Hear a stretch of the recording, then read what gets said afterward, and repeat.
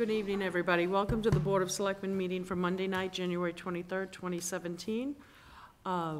Before we get into the first item on the agenda, what I'd like to do is, Arlington has lost a really sweet soul, a sweet angel, Courtney Lynn Jones, 25 years old. Known her since she was pretty much a baby. Her mom, Robin, and her grandparents, Marilyn and Richard, or as Marilyn says, my Richie. She is extremely active in Arlington Pop Warner, in Arlington Community Theater, in madrigals, singing, acting, and such a positive soul, and I have a pretty active, like everybody else, Facebook account, and I'm gonna say 75% of the postings that came through were from people that I know, and videos that I was fortunate to be there, but then also a lot of people I didn't know who shared a lot of love for her, and also really rallied with Courtney and her family in her truly courageous battle against cancer, as other loved ones have gone through. So on behalf of my colleagues who asked and joined with me in doing this tonight, we want to extend to her mom, Robin, and her grandparents, Marilyn and Richard, our deepest condolences, and just have a very short moment of silence.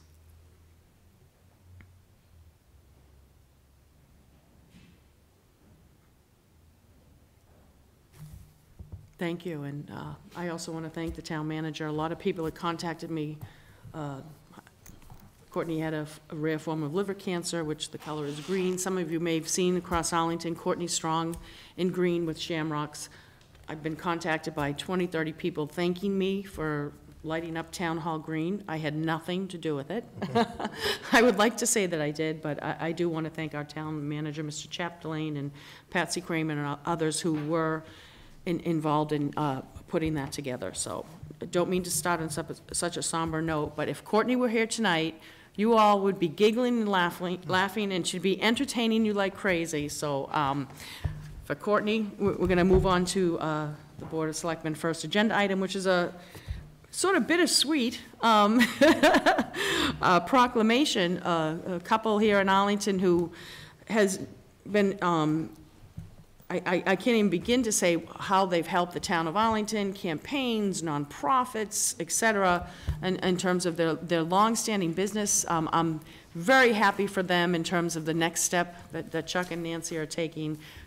Kind of a little bit sad for all of us, because I always knew where I could find you all from Monday through Friday. So that's the bittersweet part. But Mr. Gurley had asked for this particular agenda item, so I'd like to turn it over to Mr. Gurley. Kevin. Thank you, Madam Chair. And first of all, my apologies to Chuck and Nancy. We were supposed to do this 2 weeks ago when I was sick. And tonight my sister-in-law, Carol, who really is the one that started this, she's sick. I think she got whatever I had before. But there was a letter in the Advocate this past week. I don't know if y'all saw it, but it was by my good friend Jimmy Nicholson.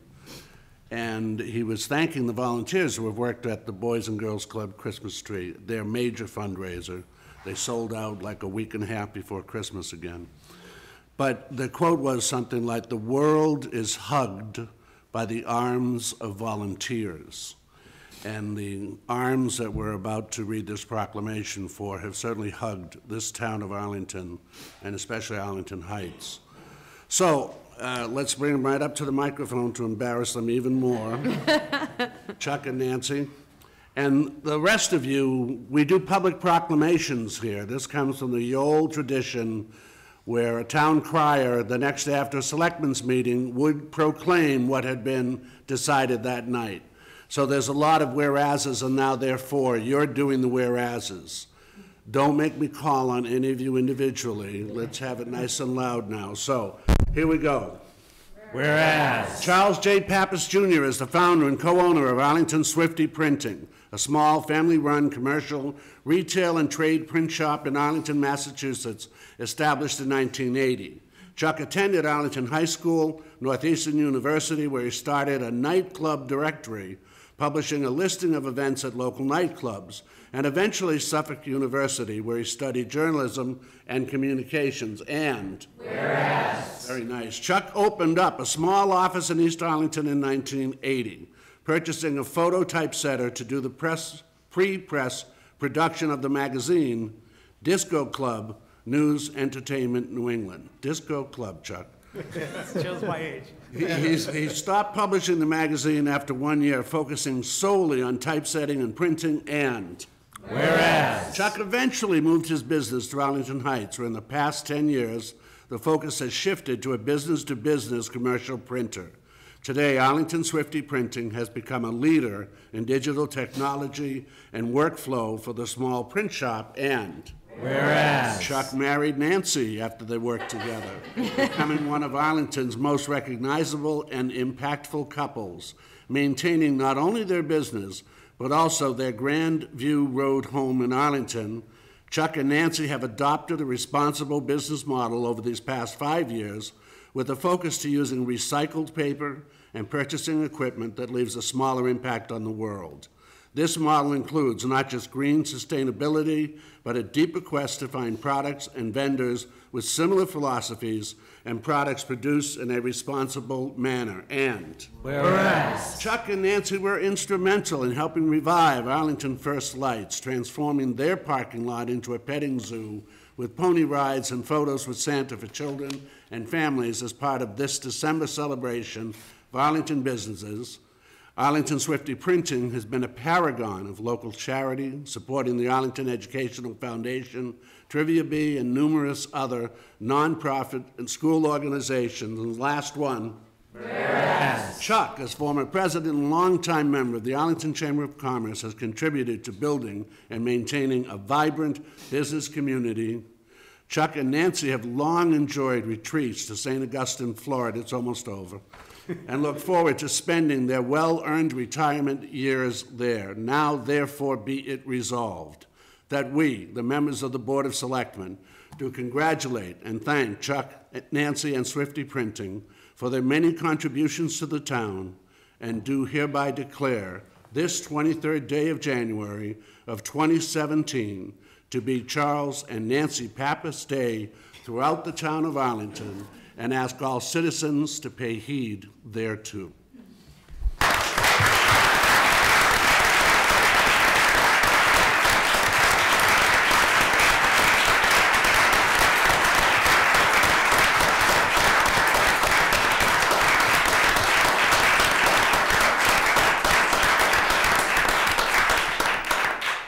Well, thank you.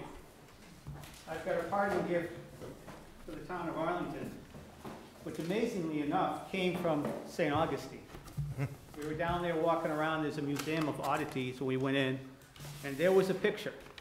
Well, first we went in, he asked us where we were from, we said Arlington. He said, wait a minute, don't go anyplace. He goes in the back room, comes out, he says, I've got a picture for you, all the way from Arlington, the junior high west, with A. Henry Otteson as a student. Oh, that's student. awesome. And all the signatures I was going to say, I saw the signatures. of all the students from them 1942. that we had hanging in the store. And that's Henry right there. So we had to purchase it. We've had it hanging in the store. A lot of people have come in, so I'd like to present it to the town. Thank you. Thank you.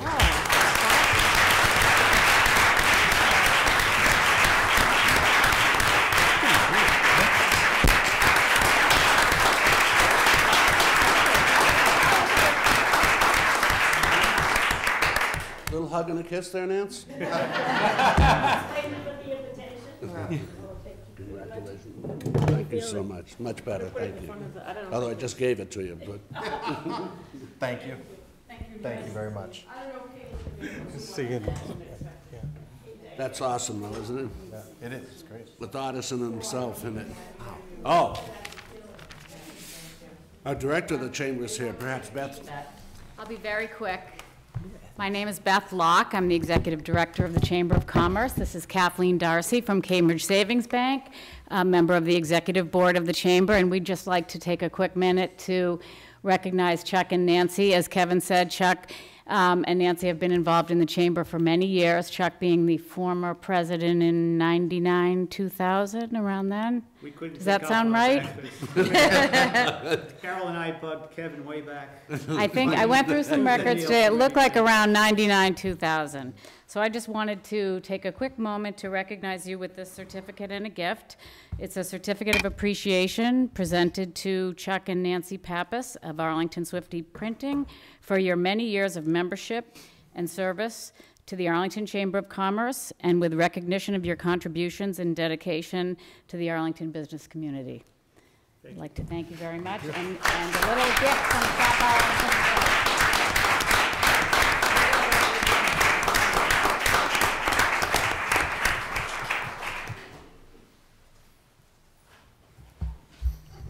And thank you for that great find. I'm going to, with the town manager and perhaps Mr. Curo, sort of strategize on an appropriate place for it. I'm kind of thinking maybe at the Audison, Yeah. but if I could, Mr. Curo, with the town manager, assign the two of you stewards of that fantastic photograph, and see maybe, you know, where our colleagues on the school committee and Dr. Bodie think might be an appropriate place to have that hang, because I think that will inspire so many questions, especially if you can have a nameplate or something other and say, this is, you know, Mr. Audison when he was here at the Audison, or the West and the East, is up when I went to the school. His grandson had come in because he heard we had the photograph, and he looked and found it, and even pointed his grandfather out to us. Oh, that's fantastic. So I can see some really innovative teachers up at Audison Middle School, really kind of maybe building a lesson or two around this, or not. I'm not trying to dictate any curriculum. We're the town side, they're the school side. But I think that's like fantastic. That is so fantastic. I'm so excited. I worked in the library as a teenager in high school. So things like that, when you find them in the archive, you're like, bingo. I mean, that's. We could discuss about the dress code. I noticed the dress code. I did. And thank you once again, upon your moving on, that you give something back to the town of Arlington. I really do appreciate it. And with that, we'll move on to the consent agenda. Agenda item 2, minutes of meetings. January 9, 2017, a request for a special one-day beer and wine license from Lisa Padula, Arlington Center for the Arts, on January 28, 2017, at the Robbins Memorial Town Hall for the Arlington Center for the Arts Gala. Then we have reappointments, all terms to expire January 31st, 2020. Board of Youth Services, Mary DeCourcy, Joan Lyric, Carleen Newell. Commission on Arts and Culture, Carla Dorado, Amy Tabiner. Commission on Disability, Susan Janes. Conservation Commission, Eileen Coleman, Michael Esnani. Historical Commission, Diane Schaefer. Parks and Rec Commission, Shirley Caniff. Redevelopment Board, Andrew Bennell. Trust Fund Commission, Damon Barglow, as well as a request for change of hours for all alcohol license on behalf of Not Your Average Joe's, Lauren Dexter, manager. Is there a motion to approve? Mr. Greeley?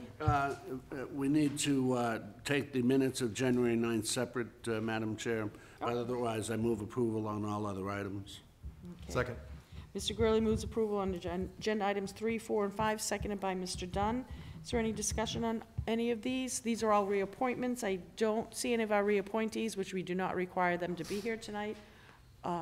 Any further discussion? If not, all those in favor say aye. Aye. Aye. All those opposed? Move approval of the minutes. Move approval by Mr. Dunn on agenda item 2, second by Mr. Curo.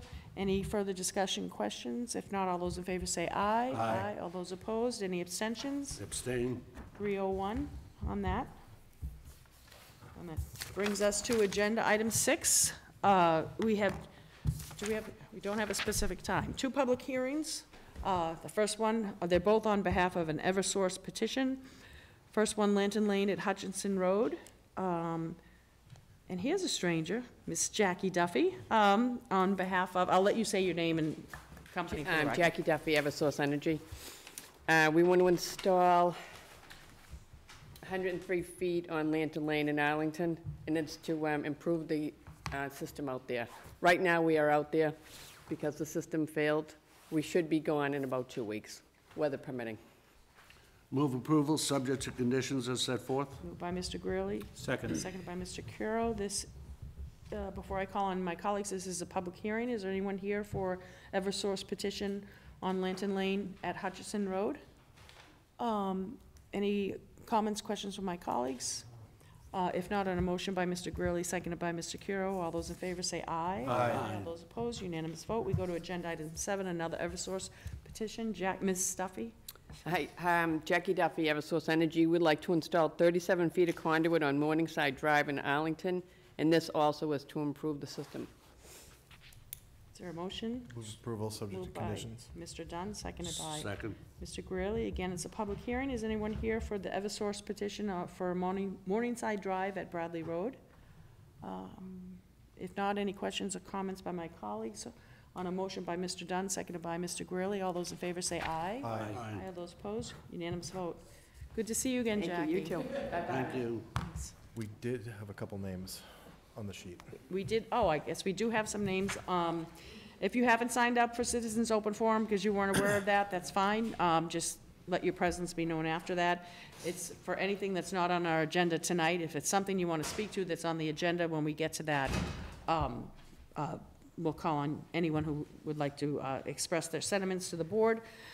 For Citizens Open Forum, except in unusual circumstances, any matter presented for consideration of the board should neither be acted upon nor a decision made the night of the presentation in accordance with the policy under which the open forum was established. It should be noted that there is a 3-minute time limit to present a concern or request. Who do we have first on the list, Marie? Brooks Harrison. Brooks? Oh, if you can come to the microphone and just say your name and address for the precinct, even though I already said most of your name. Hi, I'm Brooks Harrelson, Precinct 16. I'm actually here for discussion of the Sanctuary Town item to add some information into that, so I can do that now or then. Then would be better, Thank just you. so we can just keep not it the all hearing. together. So if you're here on an agenda item, when we get to that, it's best that we get all the information at the same time, or what, you know, input, whatever you want to. Who do we have next, Marie? Galvin. Galvin or Calvin? Oh, Heather Calvin. Okay. Megan, I can't read her last. Is there a Megan? Melton Street. Okay. And then there's, looks like a Becky. Becky? Yes. Okay. And the other one, Lynette Martin. Okay. And Bill Gardner. Agenda item, okay. Is there anyone here who wished to speak under Citizen Open Forum that didn't sign up? If not, Citizen Open Forum is closed. And the only distinction with that is if somebody wants to come in, it's not on our agenda, so we can't really vote on it. It's something that we receive. And several of you are here for something that is on our agenda, which means we could not take any action. That's why we kind of ferret it out that way. So I don't want anyone to feel I'm making you stay longer than you have to. Not that you don't want to stay here all night. We'll move on to agenda item 8, request for handicap parking sign at 32 Pheasant Road. Is there a motion? Move approval, Move approved by Mr. Greeley, seconded by, Second. but is he here?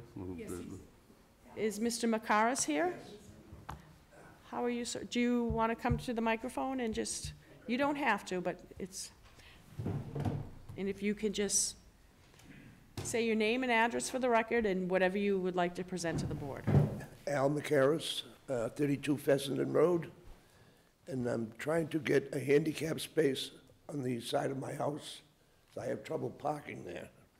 I think you know where I live anyway. Yes, I'm your neighbor. Yes, Al.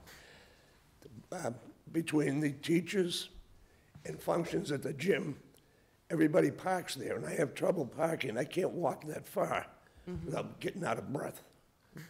And if I could get a space outside the side of my house, I don't use the front door.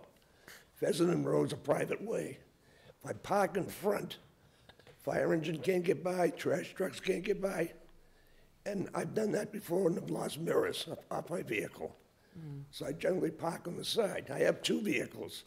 My wife has one, which goes inside the garage. I park in back of it.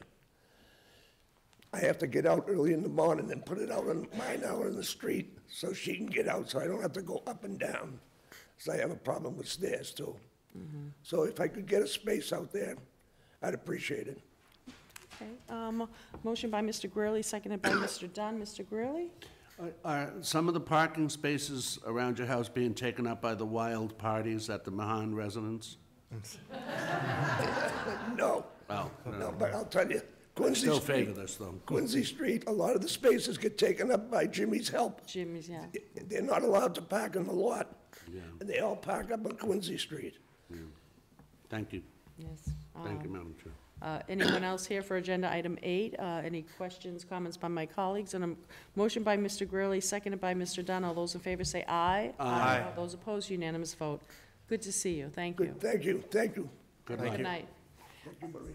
Next, we have agenda item 9, request for a third space on-street overnight parking at 37 Brentwood Road. We do have a report from Officer Corey Rateau on behalf of the Arlington Police Department. Is there a motion by my colleagues? Mr. Dunn? I move that we follow the recommendation of the police report and not issue a permit. Not issue a third one. Okay, is there a second? Second. By Mr. Curo. Is anyone here? If you could just come to the microphone, say me your name and address for the record. Harry Lipson, 37 Brantwood Road. We live in a house that was built before cars, and it's up on the elevated side on a ledge on Brantwood Road. And my adult son has moved home and has been living with us now and probably will for another year or so. He has a car, and rather than get tickets, it would be, we have 130 feet of frontage space in front of our house. We don't block any other houses, or since we have a lot of frontage, but it's just way down below in the street, so that's the reason for the request. Mr. Dunn? I'm sympathetic. I would, if I felt like I had a free hand, I would approve more of these than come across. We put it on the ballot specifically asking the town whether or not they wanted to permit overnight parking, and it lost in every single precinct. Yeah. I had actually even been hoping that we'd get like 1 or 2 precincts that say yes, and then, you know, I'd start doing like overnight experiments, like doing permits. Sure. But it lost For what it's everywhere. worth, when it snows, we all go down to Russell to park down there, and we're never, you know, blocking plows or anything, so it's just normal nights that we'd request. I understand, but I'm still going to vote no because I'm going to respect the voters. I understand. But I wanted you to understand a little bit about why I'm doing it. I understand. Thank you, sir. Okay. Thank you. Any further comments, questions on a motion by Mr. Dunn of no action, seconded by Mr. Curo? All those in favor say aye. Aye. Aye. All those opposed, unanimous vote. We now get to what I think a majority of you are all here for. Again, you're welcome to stay to the very end. We have 4 warrant articles for discussions. I want to make the distinction that our warrant articles, which are placeholders to go before town meeting to discuss and get votes from our town meeting members of what direction the town should or should not take, or what action it should or should not take, is still open until, I believe, January 29th. 27th, I apologize, January 27th. The next 4 warrant articles for discussion are topics that have come to the Board of Selectmen, us individually and collectively, conversations with the town manager, and basically what we're doing here tonight, we're not having warrant article hearings per se, we're having, these are proposed warrant articles, who should the proponent or proponents be, and then whoever we decide on the first warrant article, you know, to take a certain action,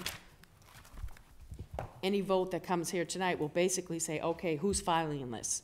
And then after January 27th, in the month of February and March, and hopefully by early March, that's when the Board of Selectmen, for warrant articles that, through our town bylaws and codification, that we should hear, you know, money article would go to the Finance Committee. Sometimes there's warrant articles where the Board of Selectmen and the Finance Committee weigh in because it's a financial issue, but it's also a policy issue. Board of Selectmen deals largely in part with policy, and anyone correct me if I'm, you know, encapsulating this wrong. So I only say that to the sense of we will be having warrant article hearings for each of these 4 agenda items. So tonight's purpose is basically to, you know, start the first cog in the wheel to get the process going, hear from the proponents. Some proponents may say, you know, we would like to follow this on our behalf, And when it comes before the Board of Selectmen or any other entity, we would appreciate a unanimous vote. Or there may be some warrant articles that, you know, the Board of Selectmen collectively joins with citizens, Board of Selectmen collectively joins with the town manager, or some, and I'm not trying to limit the discussion, it could be something else, because we truly have not discussed any of these beforehand, with the exception of when these issues have been raised to my colleagues. We've had individual discussions with the town managers and other department heads. So I hope I've kind of set the framework for, would any of my colleagues like to comment on that? Mr. Dunn, Vice Chairman? Just really briefly, like I just think, I think you said this, but I just think it's worth saying a different way. What we're deciding tonight is what's going to be on the agenda for town meeting, which is going to be on the warrant, which is also known as what's going to be on the warrant for town meeting. We're also, and so town meeting is going to be the one that actually votes yes or no on any of this. But not only between here and there, there's also the question of what actual language is the motion that we're going to put forward and talk about at town meeting, and we're not even talking about that tonight. That's going to be at the hearing. So tonight is just about what do we want on the agenda, and the actual contents thereof, we're going to talk about at a future date. Exactly. And the last thing I would comment is, if for some reason the Board of Selectmen does not choose to be a sponsor or co-sponsor of any of these 4 warrant articles, that does not mean they cannot be filed. Somebody else could file. Somebody else could file it, and somebody else could be watching this at home and say, well, I'd rather put a warrant article that says this language. As long as you get it in by January 27th, everybody's good to go on that. I think that sounds right, Mr. Chaplain? So, for the first discussion for a warrant article, I don't know if you want to start, Mr. Chaplain? Okay, it's, we're going to take them one by one. Sanctuary town status. Ready? Yes. Thank you, Madam Chair. So this conversation regarding Arlington considering sanctuary town status frankly began the second week of November after Election Day, with a number of town residents reaching out to me, and I'm sure reaching out to members of the board, and probably discussing amongst themselves the matter of whether or not Arlington should consider itself to be a sanctuary town. And some of those immediate discussions started to revolve around what were the current police policies within Arlington, and then also what federal funds did Arlington currently receive that may or may not be impacted depending on a decision to be made. So I feel like in the past few months, I've learned quite a bit from talking with the police chief and with neighboring communities and with folks living in Arlington about sanctuary town status. That said, I don't think I can sit here tonight and tell anybody what the impacts of the current president's policies will be on communities that choose to designate themselves as sanctuary towns. I know comments have been made that towns or cities that go down this path will have their federal funding in jeopardy if they choose to go down this path. And our total federal grants for both town and schools is approximately $5 million a year. So again, I can't say with any certainty that there will be no impact or that there will be an impact, but I think it's important to know that as part of the dialogue. Going further, if the chair indulges, Chief Riot's here tonight, and I'd like him, if you're okay with it, to talk a little bit about what the current policy of the Arlington Police Department is revolving around matters with becoming a sanctuary town, and go from there, if that's okay. Chief Ryan?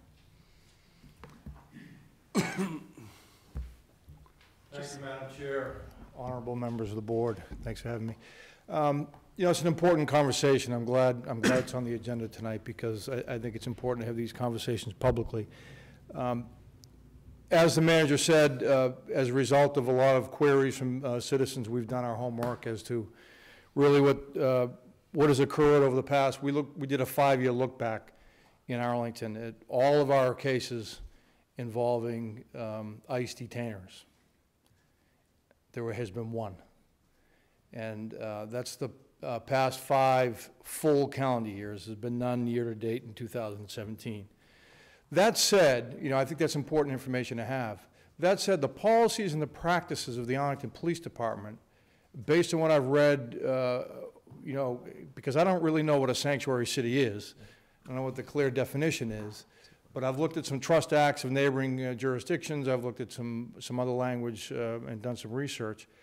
The way we conduct our duties and the policies and the mission of the Arlington Police Department essentially are one and the same of a sanctuary city. We are a sanctuary city without having given ourselves that sort of label. It's not in our wheelhouse to enforce immigration laws. We don't train our police officers to enforce immigration laws. We don't ask people their immigration status, ever.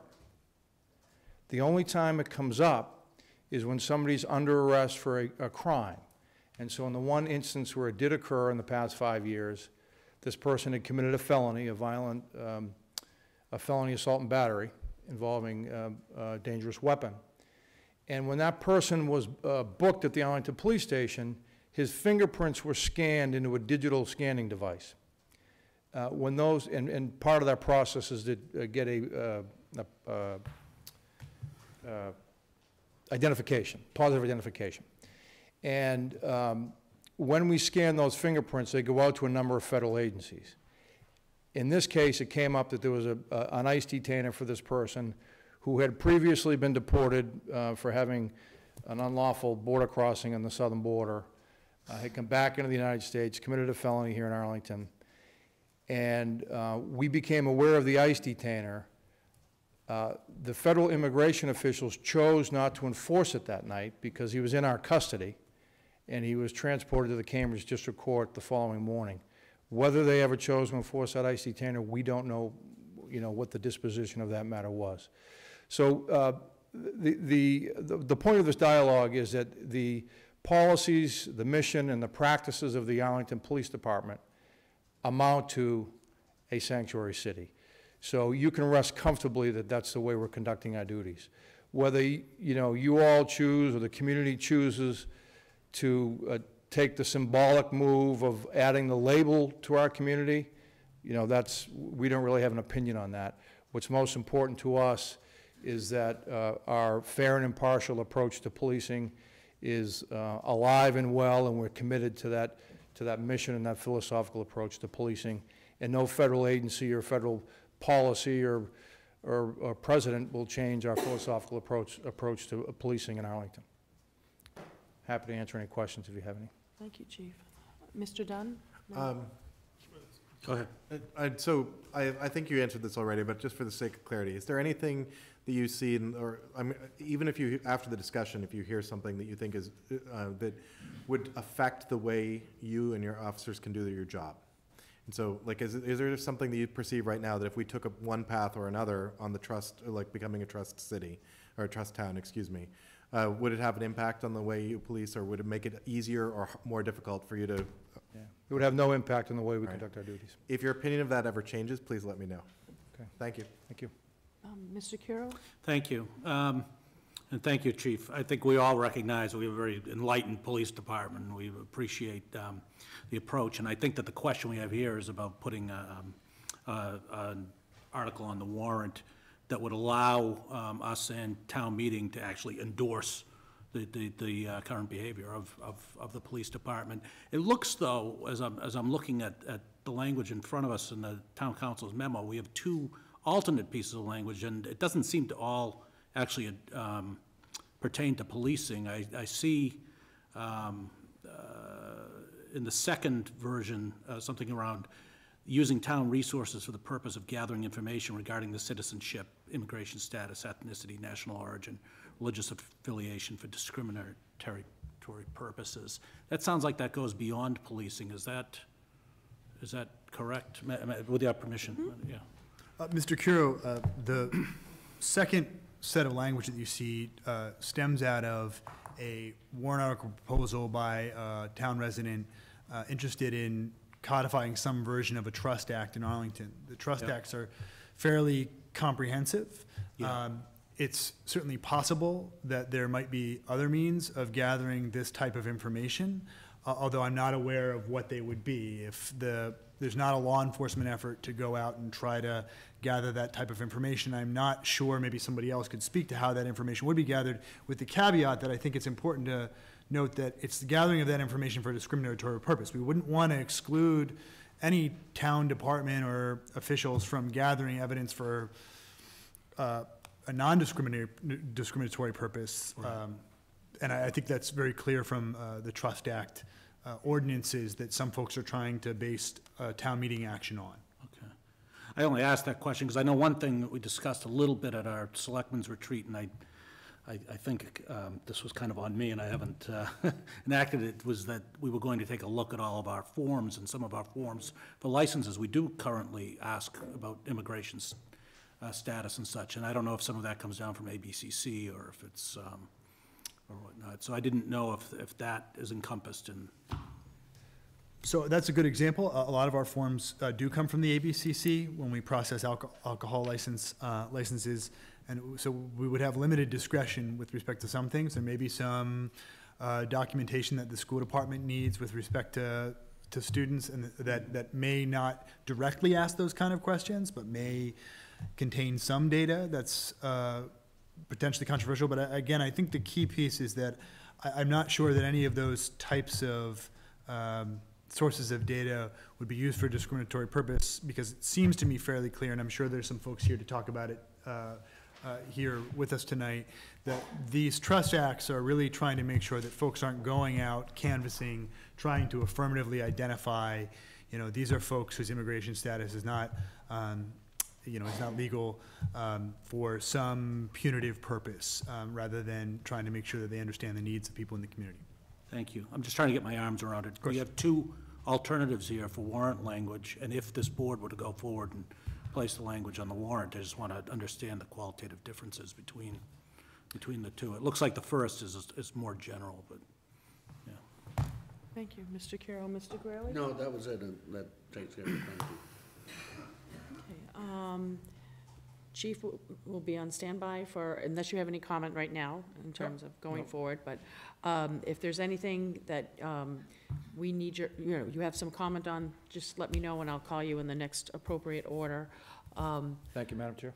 What else, Mr. Chapdelaine, is that all in terms of Yep, from I'm good. town? Okay, and what I'll do now is, I think what you've heard is there's two different versions of the language. If you'd like to come forward, I believe Mr. Harrelson was first. Even though I say your name, please say name and address for the record. If you could just, and this board will take no offense, there may be some citizens who say we want this to be a citizen-driven article only. If you could speak to whatever you want, but I think myself and my colleagues would be interested into the two versions of the language. If you like one more than the other, want to advocate for one more than the other, or something else, as well as your input on should this be a citizen-sponsored article, or if you have an opinion in terms of whether this board or some other entity should also co-sponsor it. So name and address for the record, sorry. Hi, my name is Brooks Harrelson. I'm in Precinct 16.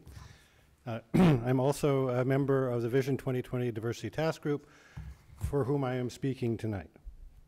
The Vision 2020 Diversity Task Group wants the issue of Arlington being a sanctuary town considered, and would support the selectmen putting forth such a warrant article to town meeting. There have been a number of issues raised for and against such an article. Probably the most, the biggest one has to do with the possible loss of funding. I would like to refer everyone to a Washington Post article that was issued on January 18th, which is a very nice analysis of what it means to be a sanctuary city and the possible implications of it. In particular, I refer to a legal opinion that cites a Supreme Court ruling that funding can only be withheld if actions are relevant to the federal interest in the project. Thus, only funding specific to immigration activities can be withheld for sanctuary cities. Secondly, as Chief Ryan has mentioned, the Department of Homeland Security declined to enforce on that day. It is a Department of Homeland Security statement that complying with those requests is entirely voluntary on the part of the town. There is much more information in this article about the possible effects. The Diversity Task Group would very much support the selectmen going forward with a warrant article to town meeting, with certainly advice from town council on these issues that I've raised. Thank you. Thank you. And just the court reporter and me, no one has to ascribe to this, but we're going to be, or whoever's going to be presenting this, it will be a sanctuary town request. And it's just the housekeeping court reporter and me. So you don't have to, I just don't want people to get confused or say city, so sanctuary town. I'm gonna let everyone speak, but I just, for the people who signed up, was Heather, who was next after Mr. Harrelson? Okay. Was it Heather? Calvin. McGalvin? Calvin. Galvin, is she here? If you can just say your name and address for the record, even though I've already. Hi, Heather Calvin. I just want to lend my support to the idea of bringing this before town meeting from the selectmen. I think that the support of these efforts in other communities near ours has brought it to the attention of many people in this room.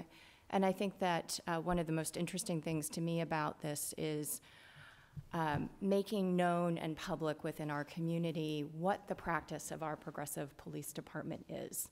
Not that we are asking for a change in that, but I think the value to public safety and making that understood so that immigrants, undocumented or otherwise, do not fear contacting our police when they need help. I think it's a worthy topic in terms of community dialogue and discussion and awareness, and I would urge you to support that. Thank you. Thank you. Next we had, I can't remember. Megan. Name and address for the record. Thank you. Hi, Megan Bailey, 68 Milton Street. I am. Could you? Sorry. Yeah, actually, you can just grab it, pull it down a little bit, and speak up. And thank you very much. There's millions watching at home. We want them all to hear you. So Megan Bailey, 68 Milton Street. I'm here in support of Arlington as a town sanctuary, and I'm just here to give a little bit of my opinion. So for me, Arlington is a town that symbolizes much for myself and my husband. It's not only a home for us, it's a place where we are proud to live because of its strong sense of community. Arlington has welcomed us since we've moved here 4 years ago. Since then, I've seen people of all backgrounds come together, clean up Spy Pond. I've come to appreciate the local family-owned businesses, and many of them are diverse. I've made new friends here, and I've seen my street become more diverse, and I'm a very proud resident of Arlington as a result. And based on the current what's happening, with the president, I don't want him to break up this community by threatening to round up immigrants through racial profiling, detention, and deportation. I think Arlington is a community that values our diversity and is a home to a diverse group of people that hold family values close to their hearts, just as America has been home to families of immigrants throughout its history. And I'm asking the board to seriously consider standing up against a regime of fear and insecurity and provide immigrants with the security of making Arlington a sanctuary town. Thank you. Then, was it a gentleman's name that was next? Who was next? Becky. Oh, Becky.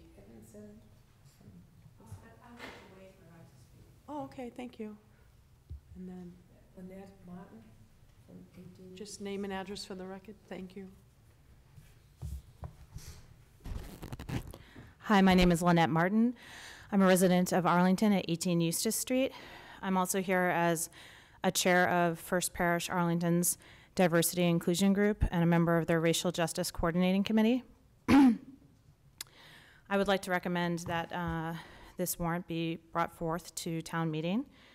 One, to stand by Arlington's commitment to diversity as demonstrated in our Vision 2020 task force, as well as represented by the many restaurants and small businesses we have that may possibly have immigrants and possibly illegal immigrants working in them.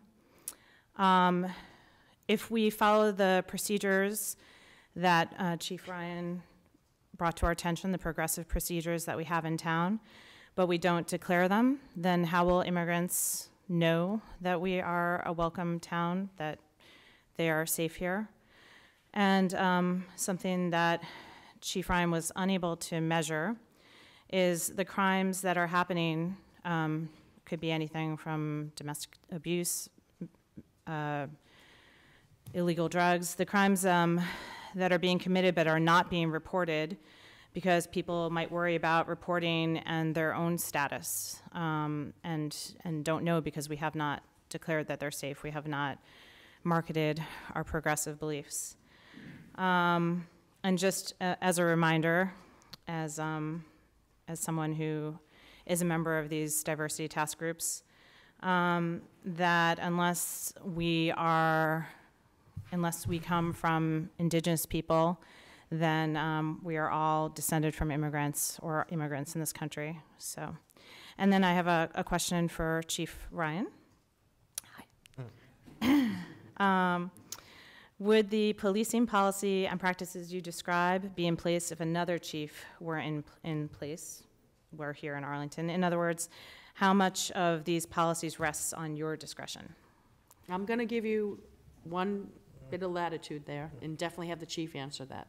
Yes. But this is, we're talking about if a warrant article is going to be filed, and I'm going to leave it to the chief in terms of any future chiefs. You can definitely answer that. Okay. But tonight, we're just talking about who's going to file this warrant article, who's going to sponsor it. Is it going to be just citizens? Is it going to be a town department head and citizens? Is it going to be citizens and the Board of Selectmen? But Okay. The Thank chief, you, and thank you for he letting me popped up so quickly. I definitely want to call on him to answer. Thank you very much. Thank you. No, I just don't want to, that's all. Sorry. Court reporter. Nice to see you. Thank you for getting me in trouble with the chairwoman. You know, it's a great question, and some excellent points have been made. You know, I like to think it's become the fabric of the police department, and it's a way of thinking. It's a mindset. You know, community policing isn't a program, and it isn't a policy that I can point to. It's a mindset, right? And so that mindset is in the fabric of the police department. And I would like to think that anybody that would replace me, although I, intend to stay here till I'm in a rocking chair, but if I were to be hit by a bus, that culture of the organization would manifest itself through any chief that might replace me. Can I say within any degree of certainty that I don't know, but that's. That's why we have to have this chief for a long, long time, if he'll have us. Was there any other name on the? Mr. Gardner? Bill Gardner? Oh, okay. Thank you. I think that's everyone that signed up on Citizens Open Forum. So if you could just come up one at a time, on the Sanctuary Town warrant article, just name and address for the record. Just make sure, as Mr. Dunn reminds me, there we go. Judy Weinberg, 39 Venner Road, Precinct 10. I have been speaking with the Human Rights Commission, and I've also spoken with Doug Hyman, Mr. Chapdelaine, and Chief Ryan about a warrant article which the Human Rights Commission has agreed to sponsor. If we could get a dual sponsorship, that would be fabulous. The wording on the resolution is very broad, which again is just a placeholder. But we have been doing some research in terms of what a sanctuary city is. It's not a legal definition, so there's no legal term. It's basically how it's interpreted by any town or city that wants to adopt it. And it basically says what Chief Ryan has explained, is that you provide your services to your citizenship. You don't ask them questions. The only times that their status would come into play is if they were in the system as having committed a crime.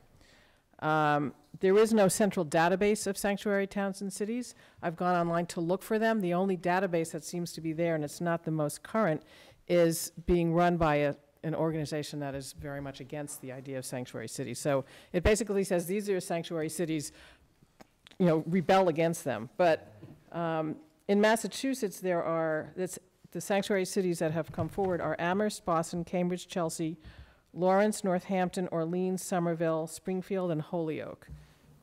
And that list is growing. There was a big meeting yesterday in Newton where they had a lot of conversation about it. There's many sanctuary cities and towns across the country. Here's a map showing where they all are. California, pretty much the whole state right now has declared itself. So In terms of possibly jeopardizing federal funds, I think at some point you're going to get to the point where most of the major metropolitan areas are going to have adopted this policy, and they just won't have too much money to go to the little towns. Somerville Mayor Curtatone has been incredibly outspoken, and he's basically says, federal government, bring it on. We respect our he said that Somerville would sooner tighten its fiscal belt than sell out on its values. And I really think that that's who Arlington is, that yes, we may have $5 million in jeopardy. The money that we get, I understand that it goes to the CDBG, which is a Community Development Block Grant, which is through HUD, the Arlington Housing Authority, the Infrastructure Improvement, and School Aid. That's where the $5 million goes from federal money. And I mean, it's not an inconsiderable amount, but I do think that putting our money where our mouth is, those of us who went to the march this weekend realize that, you know, standing up for what you believe in is important, so I obviously support this. Thank you. Madam Chair, question? Sorry. Oh, sorry. Mr. Dunn? Since you, from the Human Rights Commission, and one of the two pieces of language we've got in front of us came from the Human Rights Commission. Yes, that was the one I submitted. Can you speak to like why one is preferable to the other, or are they, you know, is it like two flavors of the same, you know, two flavors of chocolate, or is one of them much better than the other? Like well, the one that we submitted is really very broad. The other one gets into more specifics. I thought that was just the original placeholder, and we were going to expand on it once we, is that correct? Yeah, yeah. So we would expand on it. Mm-hmm. Attorney Heim? Madam Chair, if I may, I just want to make clear that the two pieces of language, you have one article as put together by the Human Rights Commission, which is fine. As the Board of Selectmen well knows, there's always a tension at town meeting between specificity and broadness. So the broader an article, the more things that could in theory be contemplated, but of course there's always the possibility that somebody says, well, is that really clear enough that that's what you meant we were talking about? And then specificity obviously has the downside of being a little bit more limited. I want to make clear that the latter of the two options is my articulation of some residents' efforts to duplicate the Trust Act that we see in Cambridge and in Boston, very specifically. The Trust Act is a very specific ordinance. We don't pass ordinances like that in the town.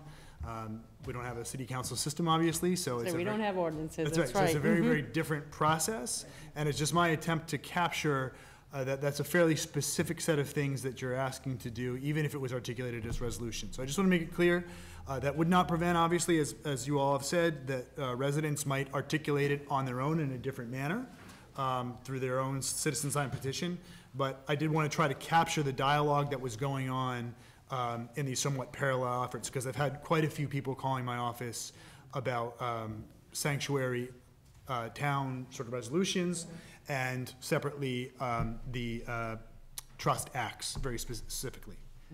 Thank you. Thank you. Thank you. Thank you. And thank you for sort of weighing in on the two. Again, from the legal background that Attorney Heim and I share, if I had my druthers right now, to me, less is more, more is less. Broader the It's better. broader the better. Right, well, But this is not to limit anyone who comes up to speak. If you do have a preference, feel free to express it. We certainly want to hear that. I didn't mean to cut you off. Were you all? No, I'm done. All right, thank you so much. Thank you. Ms. Barron, you want to, name and address for the record, even though we all know you. We all know you. That's true. I can get it. Wait a minute. You do.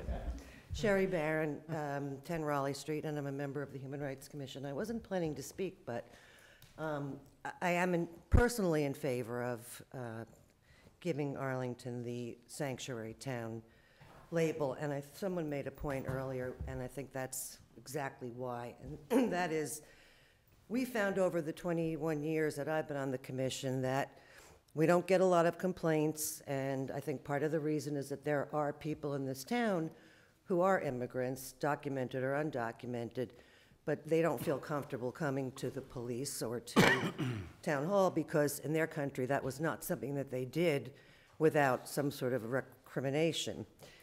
what I think is important to determine tonight, if possible, is we're trying to figure out who should write it. I'd like to know what you think about which one would have more impact, coming from a group of 10 voters, the Human Rights Commission, or you folks. So maybe we can have you could discuss that, or that can be something that you can look at down the road, because the point here is that we want it to happen.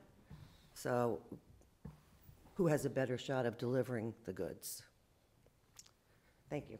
Mr. Greeley? But just on that, I'm personally like the idea of co-sponsoring Human Rights Commission and the Board of Selectmen.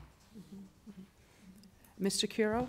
I think I would agree with Mr. Greeley. I think this is very important. I mean, I can echo what Ms. Barron said. I don't talk about it a lot, but for several years I worked as a refugee resettlement counselor, and it's absolutely true that people who are fleeing very authoritarian regimes or regimes, you know, with oppressive circumstances do often have a suspicion of any governmental authorities, police or otherwise.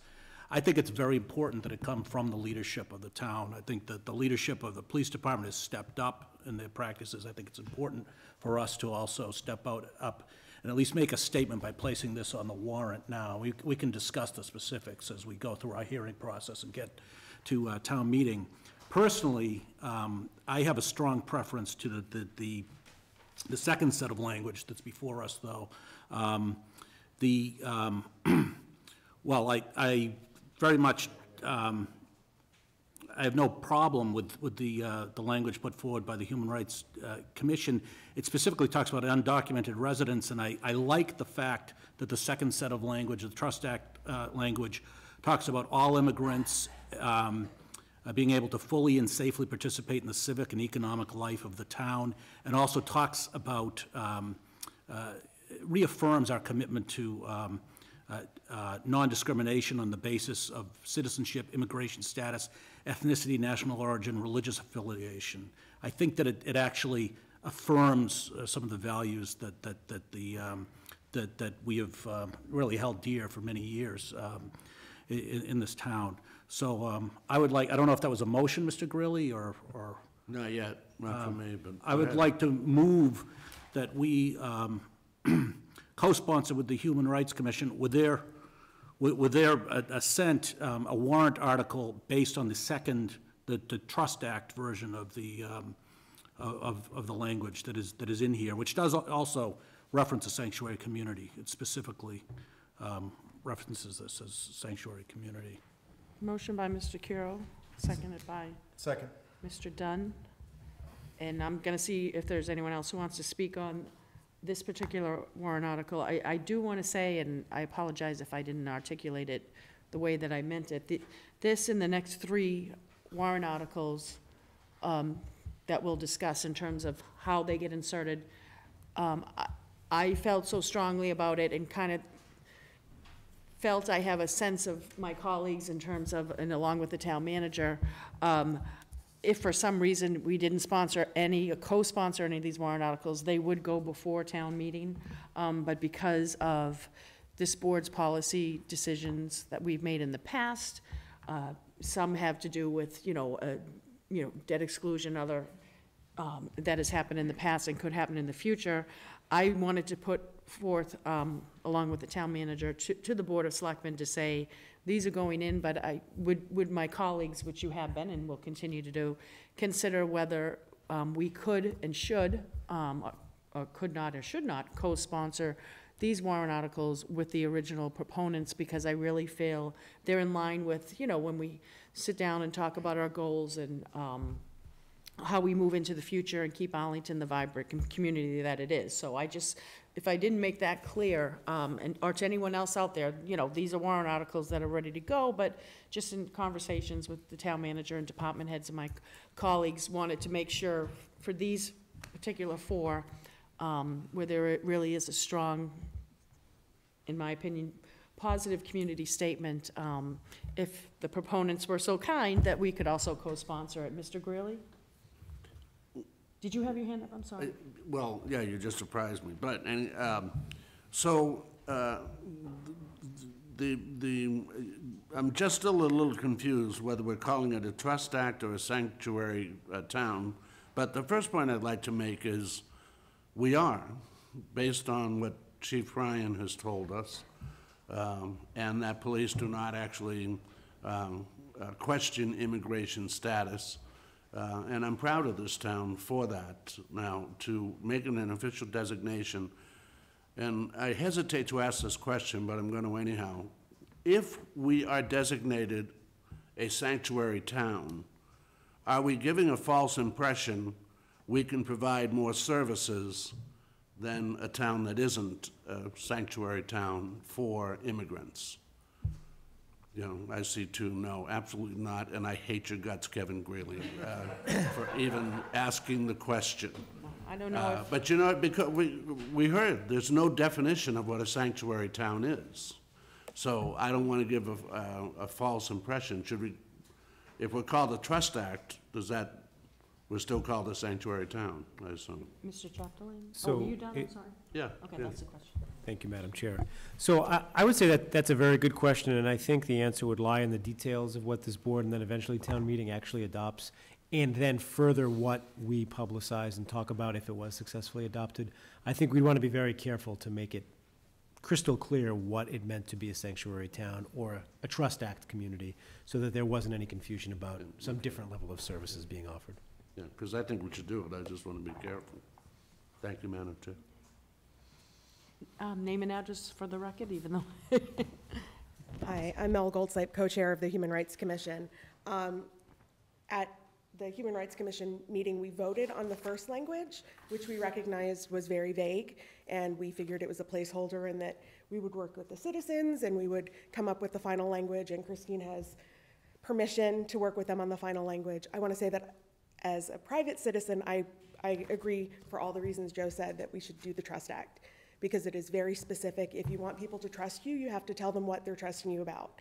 You can't expect someone who possibly doesn't have a great grasp on the English language and has no background in knowing what a sanctuary city is or sanctuary town is to know what we're guaranteeing. And so I think personally that we should go with the Trust Act. I don't know procedurally how that goes because we voted on the sanctuary town part versus this, but excuse me. I mean, if you guys decide that it's would have the most impact for you guys to sponsor it to begin with, then it probably doesn't matter. But I just wanted to be clear about what we had already voted on. If we want to do something else, we would have to convene, I guess, before the 27th and do another vote. Okay. And then if we went, which is where I'm leaning towards sort of the broader language, that allows us, when we get to town meeting, as you and others have said, it's a placeholder. And then when the board had the warrant article hearing and stated exactly what their vote would be, the placeholder's there, and then you hear our vote, and for some reason we didn't encapsulate for anyone particular language that you had hoped with the broad initial placeholder warrant article language, you could file a substitute motion down on town meeting floor to say, you know, good job, selectmen or whoever, you got point 1, 2, 3, 4, but you forgot 5. So you could file point 5, and then that would go on to it. So I know you and just about everybody in the audience is very well versed with that, but just in case we do have, I see a few new faces here in the audience, sort of what the process and the protocol is. So right now, but you know, we haven't gotten to exactly, if the board is going to vote, first of all, that we will co-sponsor it, and then the second step, I'm just letting you know where I'm leaning right now, just in terms of, you know, my professional background. I kind of go to the broader because it allows us to. But Attorney Heim, did you? If I can just be helpful in the debate, I do think that the language put out by the Human Rights Commission is very good, and that it could encompass a lot of things that the Trust Act sort of contemplates. So I just hope that we don't get too immersed in the Trust Act versus sanctuary town sort of status.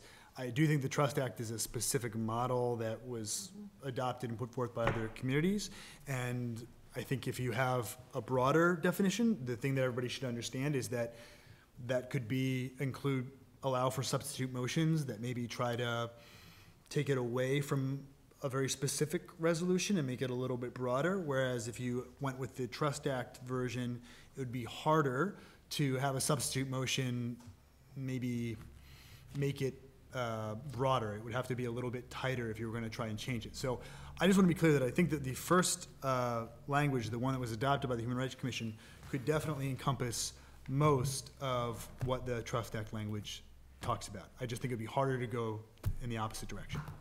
Mr. Greeley and then Mr. Kuro. So,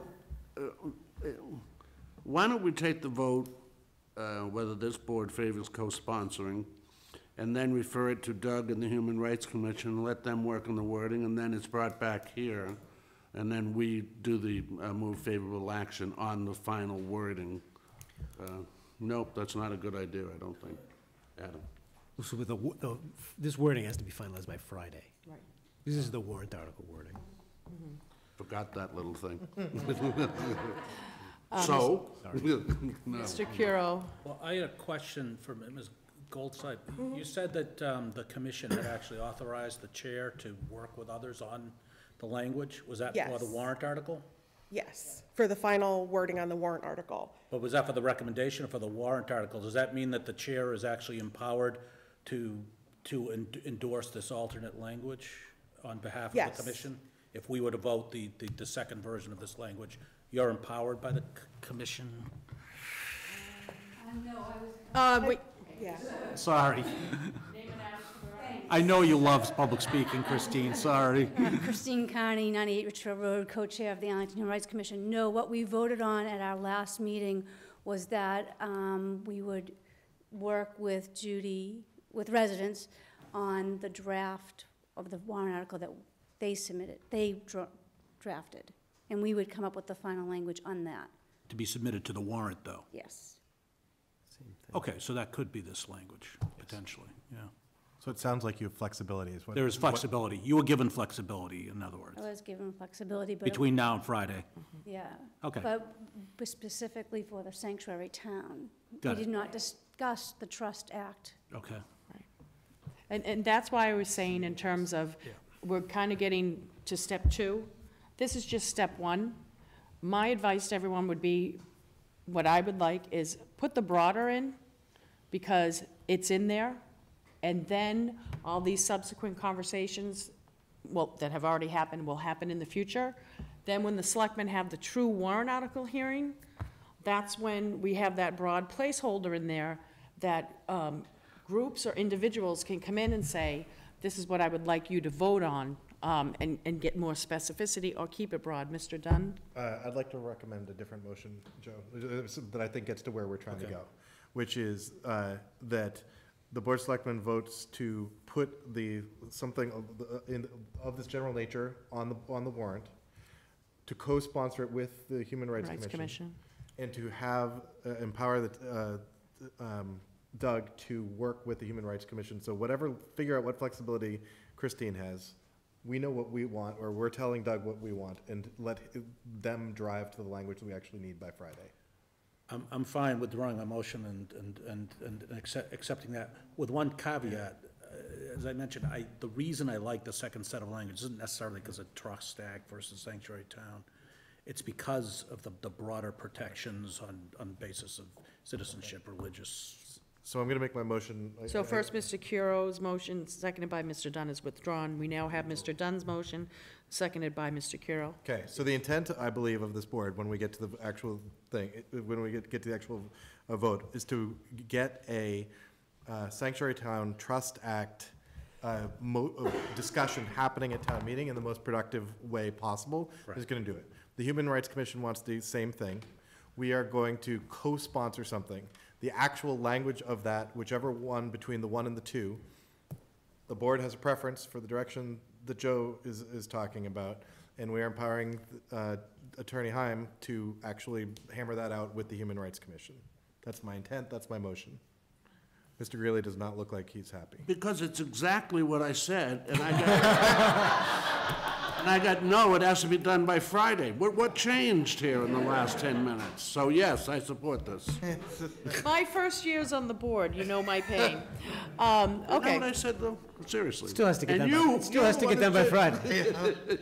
Yeah, and I'm afraid we're getting, no. And I think the difference, right. the difference, Kevin, is that I said empower Doug, and I think you said come back to us. No.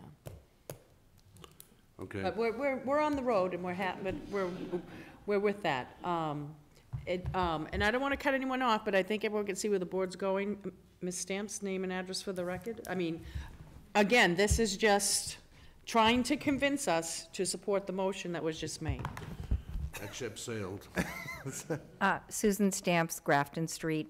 Just a quick suggestion for a simple amendment you could make to the broad language that's before you. Right now, it says to see if the town will resolve to become a sanctuary town, blah, blah, blah. And after sanctuary town, you could add, or a trust act town, or otherwise a town that is officially welcoming to all immigrants. Thank you.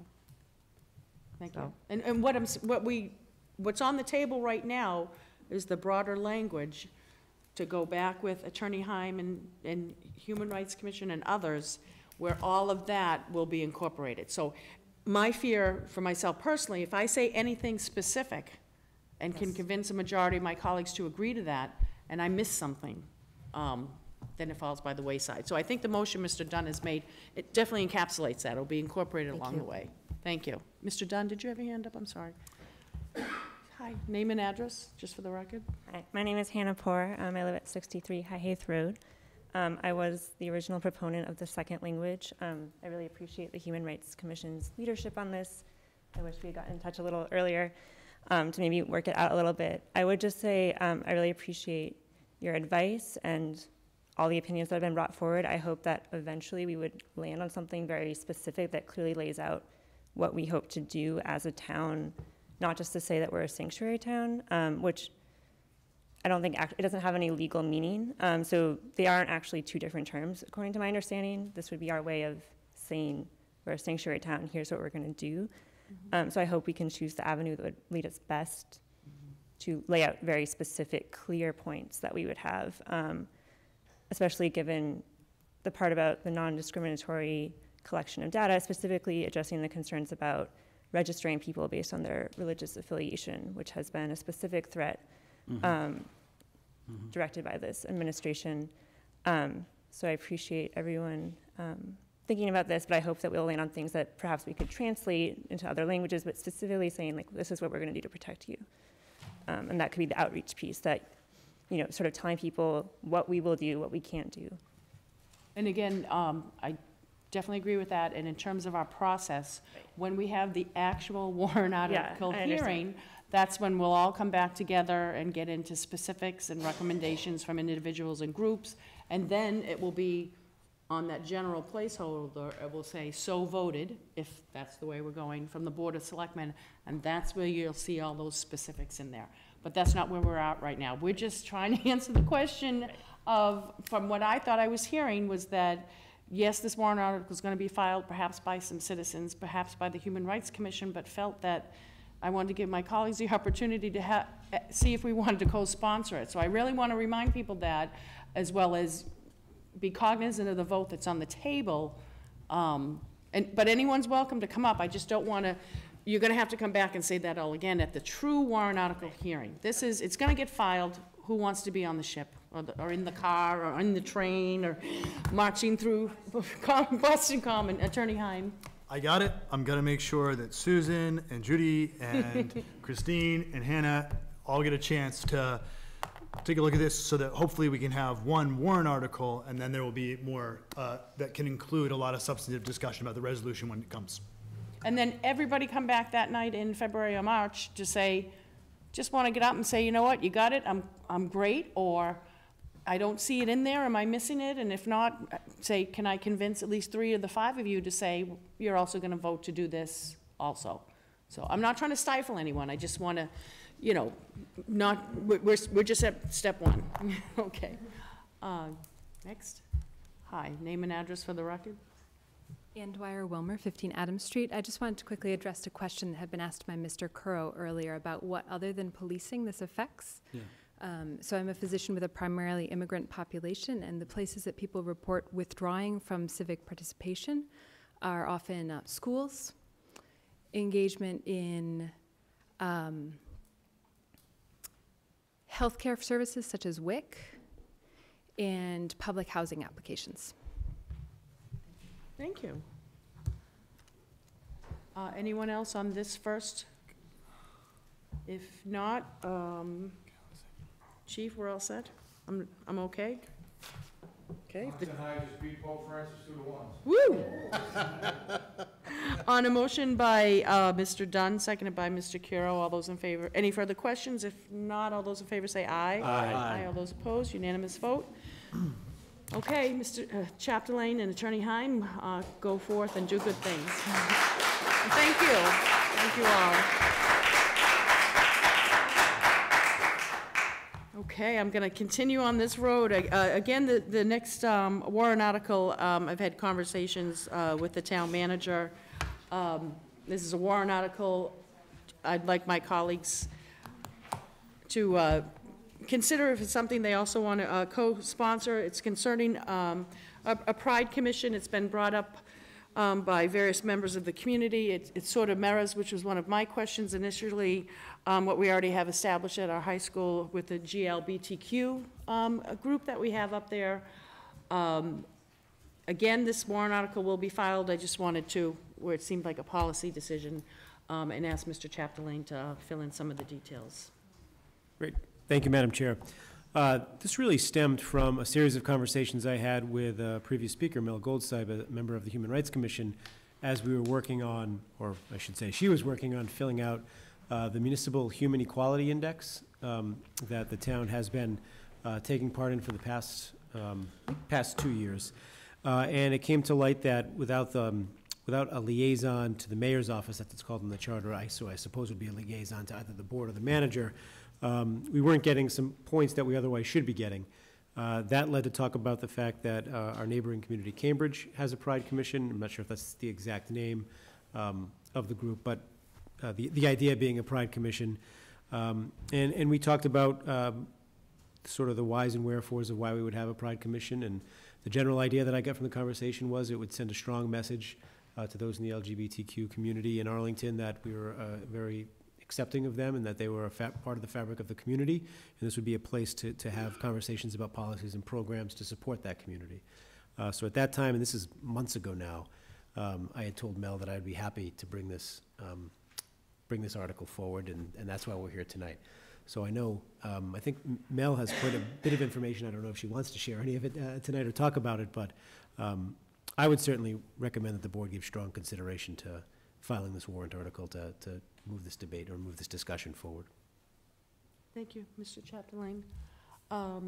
Would anyone like to come up and speak to this? Mel, you don't have to, but. And the gentleman.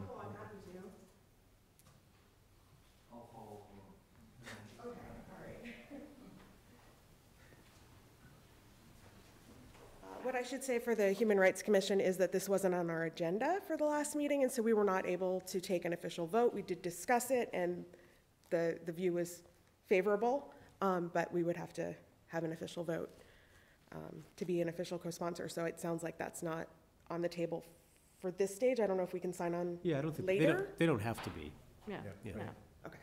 I do have some information I'd be happy to pass out if people want, a list of projects that we could, that this Pride Commission could do in their first couple of years, and about, some questions to consider about how many people would be on the commission in order to be able to really do their work, and, you know, can we start this with a really small budget? I think we can.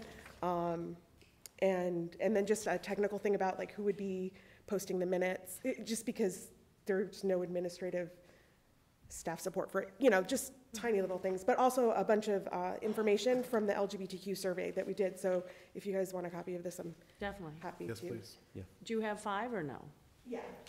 Okay, can we get those? Some of us will speed read, but. So I just want to say that I really appreciate Adam's leadership on this. He's been really supportive since the very first minute. Jenny Raitt as well has been super, super supportive. So I love our town so much. And just say your name and address again. Mel Goldsipe, Precinct 20, Human Rights Commission. In case somebody just zones in, you know, queues up to this part of the meeting. Mr. Greeley? So Can we co-sponsor this with the Human Rights Commission or no? I mean, commission, is it the Commission on Disabilities or Human Rights? Human Rights, and can we? No, because you haven't voted, is that the idea? Yeah, so it could be us and the town manager, or it could just be the town manager. Be us and the town, I was envisioning Board of Selectmen and Town Manager, and then, of course, would be hearing from Human Rights Commission and others, but. Yeah, no, I just, I have a lot of trust in the Human Rights Commission, so but I'm more than glad to sponsor it or whatever, however my Yeah, board members this feel. particular one, the way I see it right now, would be Board of Selectmen and Town Manager, but, Mr. Dunn? We've got a gentleman who's been waiting to speak. Right, right. Okay. Oh, no, I was just answering my colleague's question. Yep, no, I was. Just watch out for that, you're very tall. I have such fears of, I duck and I'm not even close. Name and address for the record, sir. Thank you. Good evening. My name is Bill Gardner. I live at 11 Menotomy Rocks Drive. Please don't send my mail to 11 Menotomy Road. I'm here from the board of the Mystic LGBTQ Youth Support Network. We're a volunteer organization in the community working with LGBTQ youth in our community. I know many of you have teenagers and know the challenges of raising teenagers today and the issues that they face, and our LGBTQ teenagers have all additional set of issues that they're wrestling with, and so it's really important that they get support. We've been very blessed to be able to have a presence at the Arlington Center for the Arts on Friday night, where young people can come for programming and support, and work very closely with the Youth Counseling Center, with the Parent Forum on education and so forth. So we're really feeling we're getting some good momentum. In the process of doing our work here, we've been identified as one of the structures in the town concerned about LGBTQ issues, and so people have been coming to us from the community, even though our main focus is on youth. And it's created quite a dilemma for us, because we recognize the validity of the issues that people are bringing to us. They're looking for information about what kind of programming is going on. They're looking for a safe space to have the emotional support that they would really like to have. They're looking for people who will organize when a horrible thing like the massacre in Orlando happened and bring people together to express our grief and move forward from a tragedy like that. So we see the real needs of people in the larger community. But we're in this dilemma of that's not our focus. In fact, we're trying to get our resources so that we can really work with the youth. So that's why we're coming tonight encouraging you to set up that structure. We know that structure is needed from our experience of connecting with people in the community, and we're hoping that you're going to put that in place. And also we're excited about the possibility of our organization working hand in glove with that structure in the future. So also in relationship to that, we have been doing research on such entities around the country. And we've gotten through about half of the states on the list, and it's really turned into quite a project. But we have identified 5 or 6 other communities around the country that have such a structure. And we're hoping to be able to, from that, learn what they're doing and provide some information that would help us actually shape what we might be doing here. So I do stand tonight in hopes that you will give support to this and that it will meet some real needs in our community.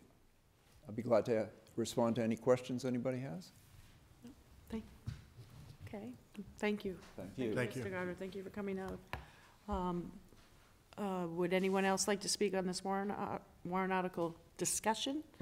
If not from my colleagues, I think what I have before you is joining with the town manager in placing this broader language warrant article regarding the Pride Commission, and then when we take the steps forwards, getting the specifics and details.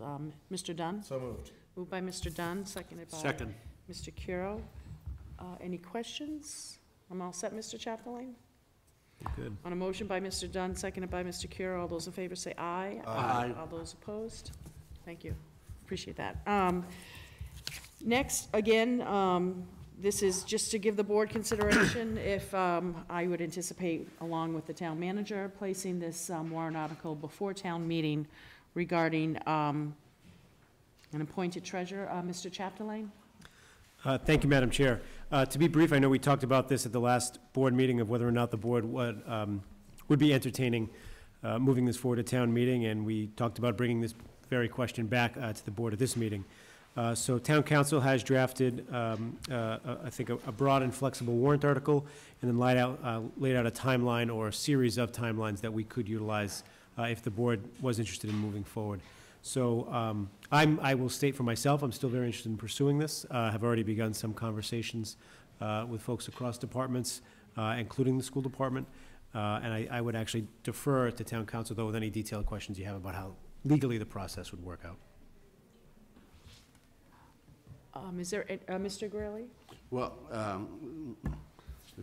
I move that we recommend favorable action, although are we not at that point yet? Can be. Okay. Yeah, no, it can be. Well, okay. Motion by Mr. Greeley. Is there a second? Second. Second by Mr. Curo. Is there anyone here to speak to this particular warrant article? Just for my colleagues' edification, I had envisioned that the board, along with the town manager, would co-sponsor this warrant article. For myself, the personal caveat would be, I think this is an important discussion that town meeting needs to have. If we do go the appointed treasurer route, there's a series of steps we need to take. This would be the first one, and then I believe working out particulars, having a ballot question in the future, and then a further action possibly at the next town meeting, depending on the outcome of that. I will say that when myself personally having conversations with the town manager, and I've said it a couple of previous meetings, as far back as weeks and months, if not 2-3 years ago, when I keep saying the tale of two audits, but the only conversation I've had with the town manager, which have been very positive and constructive, and at the last meeting, I had asked our colleague, Mr. Curo and Mr. Chapdelaine, to look at establishing a dialogue where I think the schools, as also Mr. Curo pointed out, are sort of at a unique place if they wanted to reevaluate anything, and that's up to them and their purview. And Mr. Chapdelaine, when I met with them in the middle of last week, has indicated that, you know, Mr. Chapdelaine and Mr. Curo have sort of been brainstorming on that in terms of outreach. So why I initially, when this question first came up, I was 100% this should be an elected position. Right now, I'm of the opinion that I want to hear from my colleagues on town meeting, as well as the residents of the town, as well as hearing from Mr. Chapdelaine in terms of he, with the outgoing treasurer or any other department heads or expertise that he needs, as well as, you know, if there's any movement, which the school interest that I have is in no way tied to any of this. I'm just sort of taking advantage of the moment. So I know some people might say to me, hey, you were 100% on elected treasurer, but I do stand by that when we commissioned that report from the DOR and they came out with a 7 or 10, I keep saying tenants, bullet points, whatever, I would have liked to adopted some, if not close to all of them. So, but I think just getting a sense of the town of Arlington, what it means to be a treasurer right now. I'm right now in the middle of the road and open to an appointed treasurer if I feel confident in what my colleagues in town meeting say, what the citizenry says, as well as another big hurdle for me was who the town manager was. And I know we did everything but promise you the sun, sky, and moon, because, you know, we really wanted you to stay here and are very extremely confident in your abilities, and I have no qualms in terms of the process that our town manager would move ahead for, that not only would be serving your current administration and department heads, but I really feel confident that you'll put an effective framework in terms of if this is the way we go for an appointed treasurer, for not only accomplishing that goal, but also setting the framework for a future administration, town manager, whoever he or she may be, and his or her department head. So I just, in case anyone, and I know I'll get calls on that, were saying this might seem like a switch from my previous position. Yes, it is, but it's in a sense that just looking at currently what the town of Arlington looks like and, you know, what it means to be a treasurer from when someone was the elected treasurer, you know, many years ago when this was first established. So, sorry for that long-winded explanation. I just wanted to, I'm not thumbprinting it, but I'm so leaning towards it. But I'm also trying to see if there's any way I can pull some more of that DOR report in, which is not in any way tied to this vote. This is solely for a warrant article to explore and get a sense of a conversion to an appointed treasurer as a warrant article as a first step for this year's town meeting. A motion by Mr. Greeley, seconded by Mr. Curo. Any further questions? If not, all those in favor say aye. Aye. All those opposed, unanimous vote. Thanks for letting me be long-winded on this. On this particular warrant article. Madam Chair, excuse me, just on that, if it does change, we as a board need to discuss the parking clerk position. Yes. Right now it goes with the term of the elected treasurer. So anyhow, but that's I not, agree 100%. that's not related to this, but it is something maybe Mr. Chapdelaine That's a good, very good point. kind of takes a look at. Thank you. And I would like to have a discussion on that at the appropriate time. And then on the, thank you, Mr. Gurley, thanks, Kevin. On the warrant article for tax exemption for seniors, and I'll let Mr. Chapdelaine sort of give more particulars on this, but as we went through the last debt exclusion and went to the voters and spoke to many people and had such a strong support from seniors, from low, middle-income families, but also who had, and veterans and disabled persons, also had some strong concerns about them to say, you know, we love Arlington and the fabric of this community, but this is another thing that kind of puts a peg into perhaps we can't stay here any longer. So I'll let the manager outline that it's sort of a couple of, I shouldn't say couple of, some work-off programs where you could work, expanding what we have currently in terms of if you fit the criteria, because we do want to keep those people in Arlington. That's why we're so diverse, and we love it here, because I love to hear a story of, you know, someone in their 80s and 90s and pushing hundreds, or someone who's disabled, whether it's a war or an illness, their experiences here in Arlington and what has been a benefit to them. So some are work-off programs, some are tax exemptions, and I just want to, I did contact Kate Leary, Mariah Terrell, Jane Morgan, Greg Christiana, just to make them aware of these warrant articles that the town manager has before us as a tool for any future overrides and or exclusions, as well as the question came up about whether this would this provide relief to the most recent debt exclusion in terms of being retroactive or not. I'm going to let the manager speak to that because I pretty much know the answer, but where you have all the particulars, I'm sure you have exactly how you want to present each one. I just want to put the question on the table that when I've been talking about these warrant articles and asking people to advocate if they support them and support them, that question comes up. Would any of these be retroactive to the debt exclusion we just passed, or is there no relief at all? And I think the answer lies somewhere therein.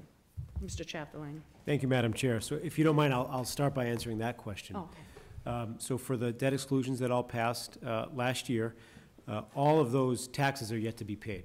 The borrowing, the only borrowing that's been done to date is that for the Thompson School, and that was just very recently done, and as my understanding has not yet hit the tax rate.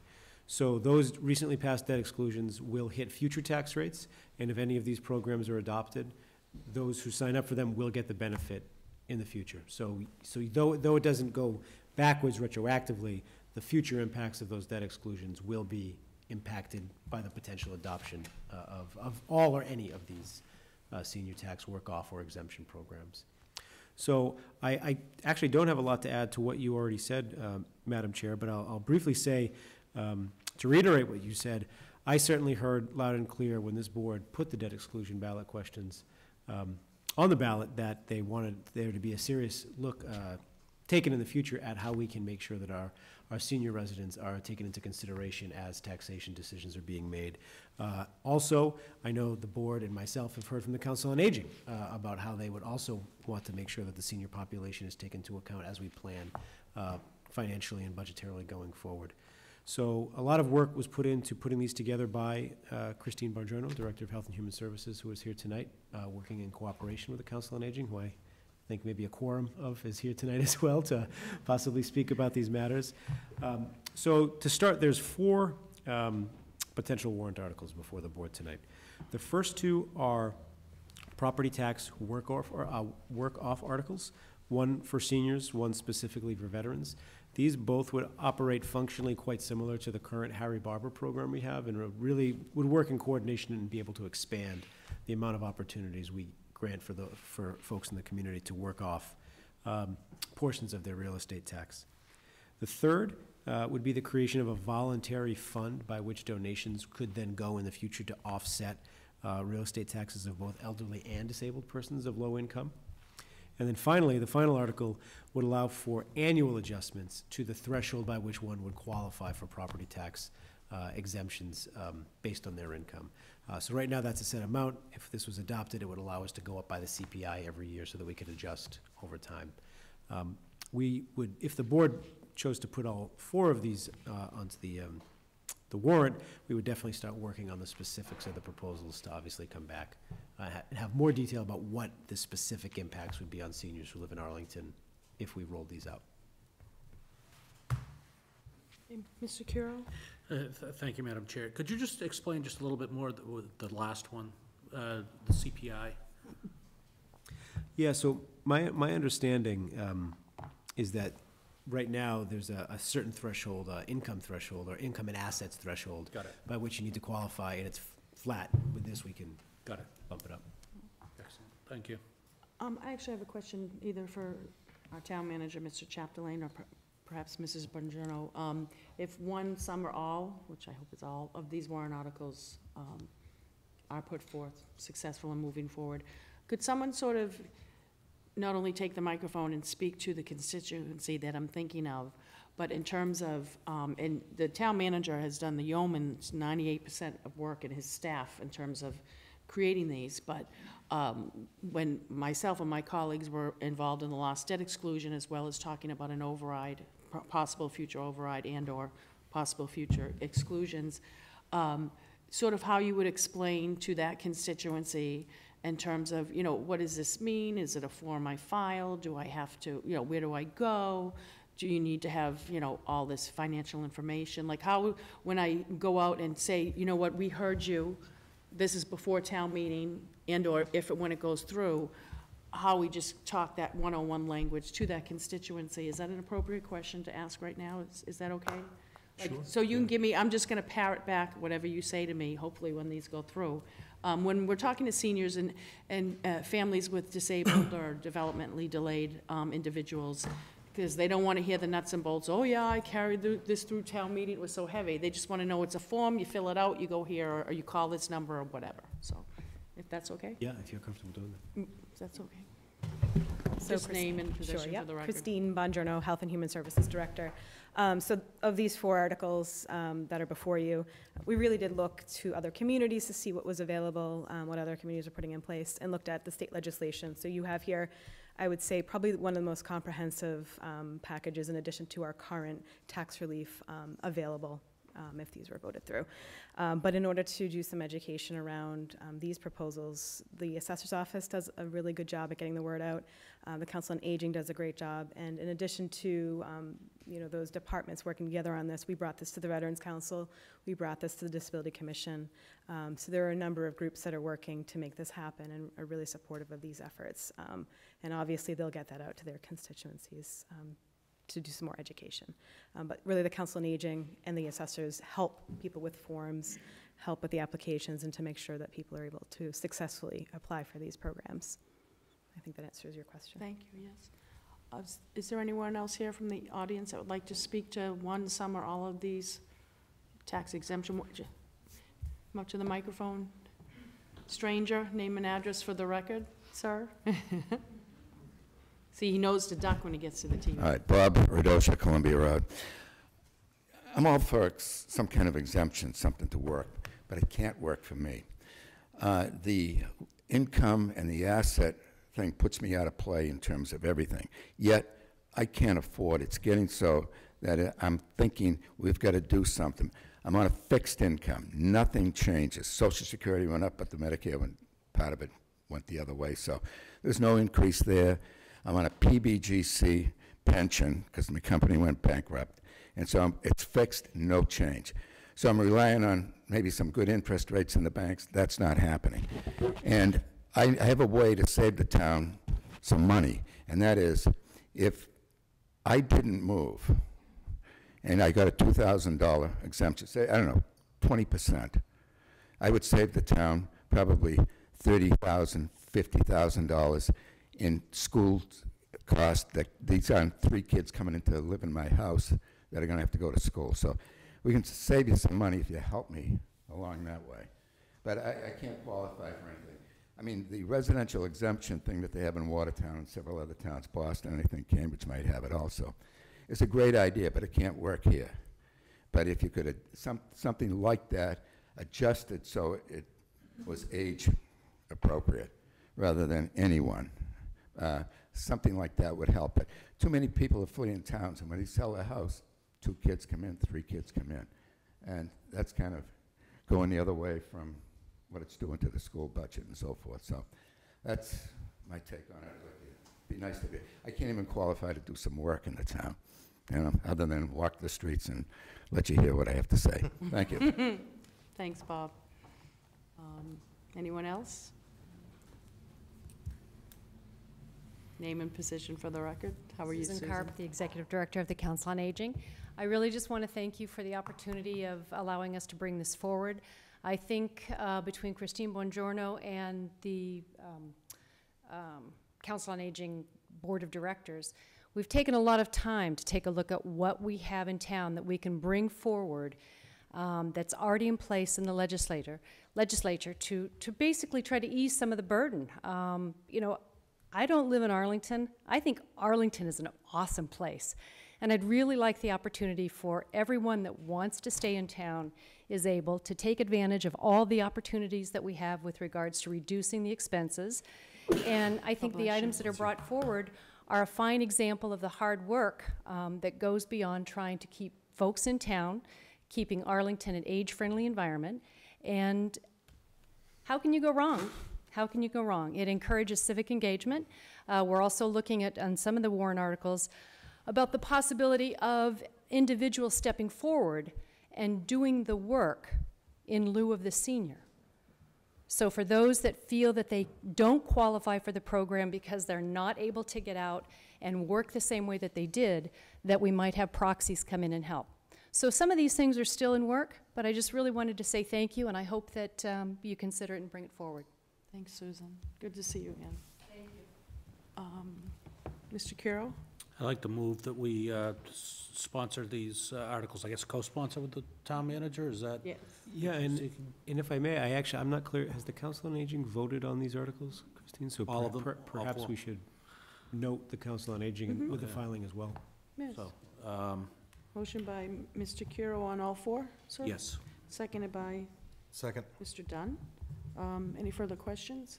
Is it Mr. Greeley? So by any chance, with the 28 years of sitting at these meetings and the 33 years at town meeting count as work for the town to be deducted? Probably not from my real estate taxes, no. Counts against you. Only since I've been a senior citizen. And Attorney Heim, we can vote on all 4 of these collectively? Yes. Because we're just voting to put them in. Right. We'll take them up. Unless the board wants to vote on them individually, because there's No. we have a motion to put all 4 together, Yep. as far as I understand. Okay. Yeah. And then when we have the hearings, we'll do each of them separately. On a motion by Mr. Carroll, seconded by Mr. Dunn. Any further questions or comments? If not, all those in favor say aye. Aye. All those opposed? I was yawning, aye, excuse me. A unanimous come out. vote. Yeah. I thought you were trying to be a pirate, maybe. But anyways, we now go to agenda item 11, discussion statement regarding president-elect appointments. This was something I was contacted, the board was contacted through an email from an Arlington resident. It originally came in as correspondence received. We're now following the process through where it's an agenda item. And if I could, I'd like to call on the proponent. Please come up, just state your name and address for the record, even though we remember you. Colin Fredericks, 42 Rawson Road. So what I'm looking for here is a statement of some sort by the Board of Selectmen in general against the appointments that have been made by now President Trump on the basis of poor ability and poor suitability, and especially on in many cases issues of just straight out bigotry, things that we've been talking about earlier this evening. And calling on the representatives of Massachusetts and its governor to make similar statements. I don't know whether the board has made statements like this in the past, whether you've considered those sorts of things or not. This was just something that I felt strongly about and wanted to bring to you. And just as my colleagues could glean from the original email, I'm going to say Mr. Fredericks first and Colin after that, okay? What Colin had sent us was that he was trying to communicate with our current governor about asking him to express his sentiments to the then president-elect regarding at least 2 of the proposed cabinet nominees. I don't know if either one of those have been confirmed yet. I know 3 have, but anyways, and wasn't having much success, and was asking the board to consider sending a communication to the governor, asking him basically to join with Colin to aid him in getting the governor to do that.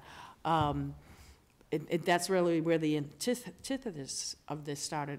I've been in court all day repeating everything, so my mouth's a little fried. And since the request came in, I put it forth on the agenda.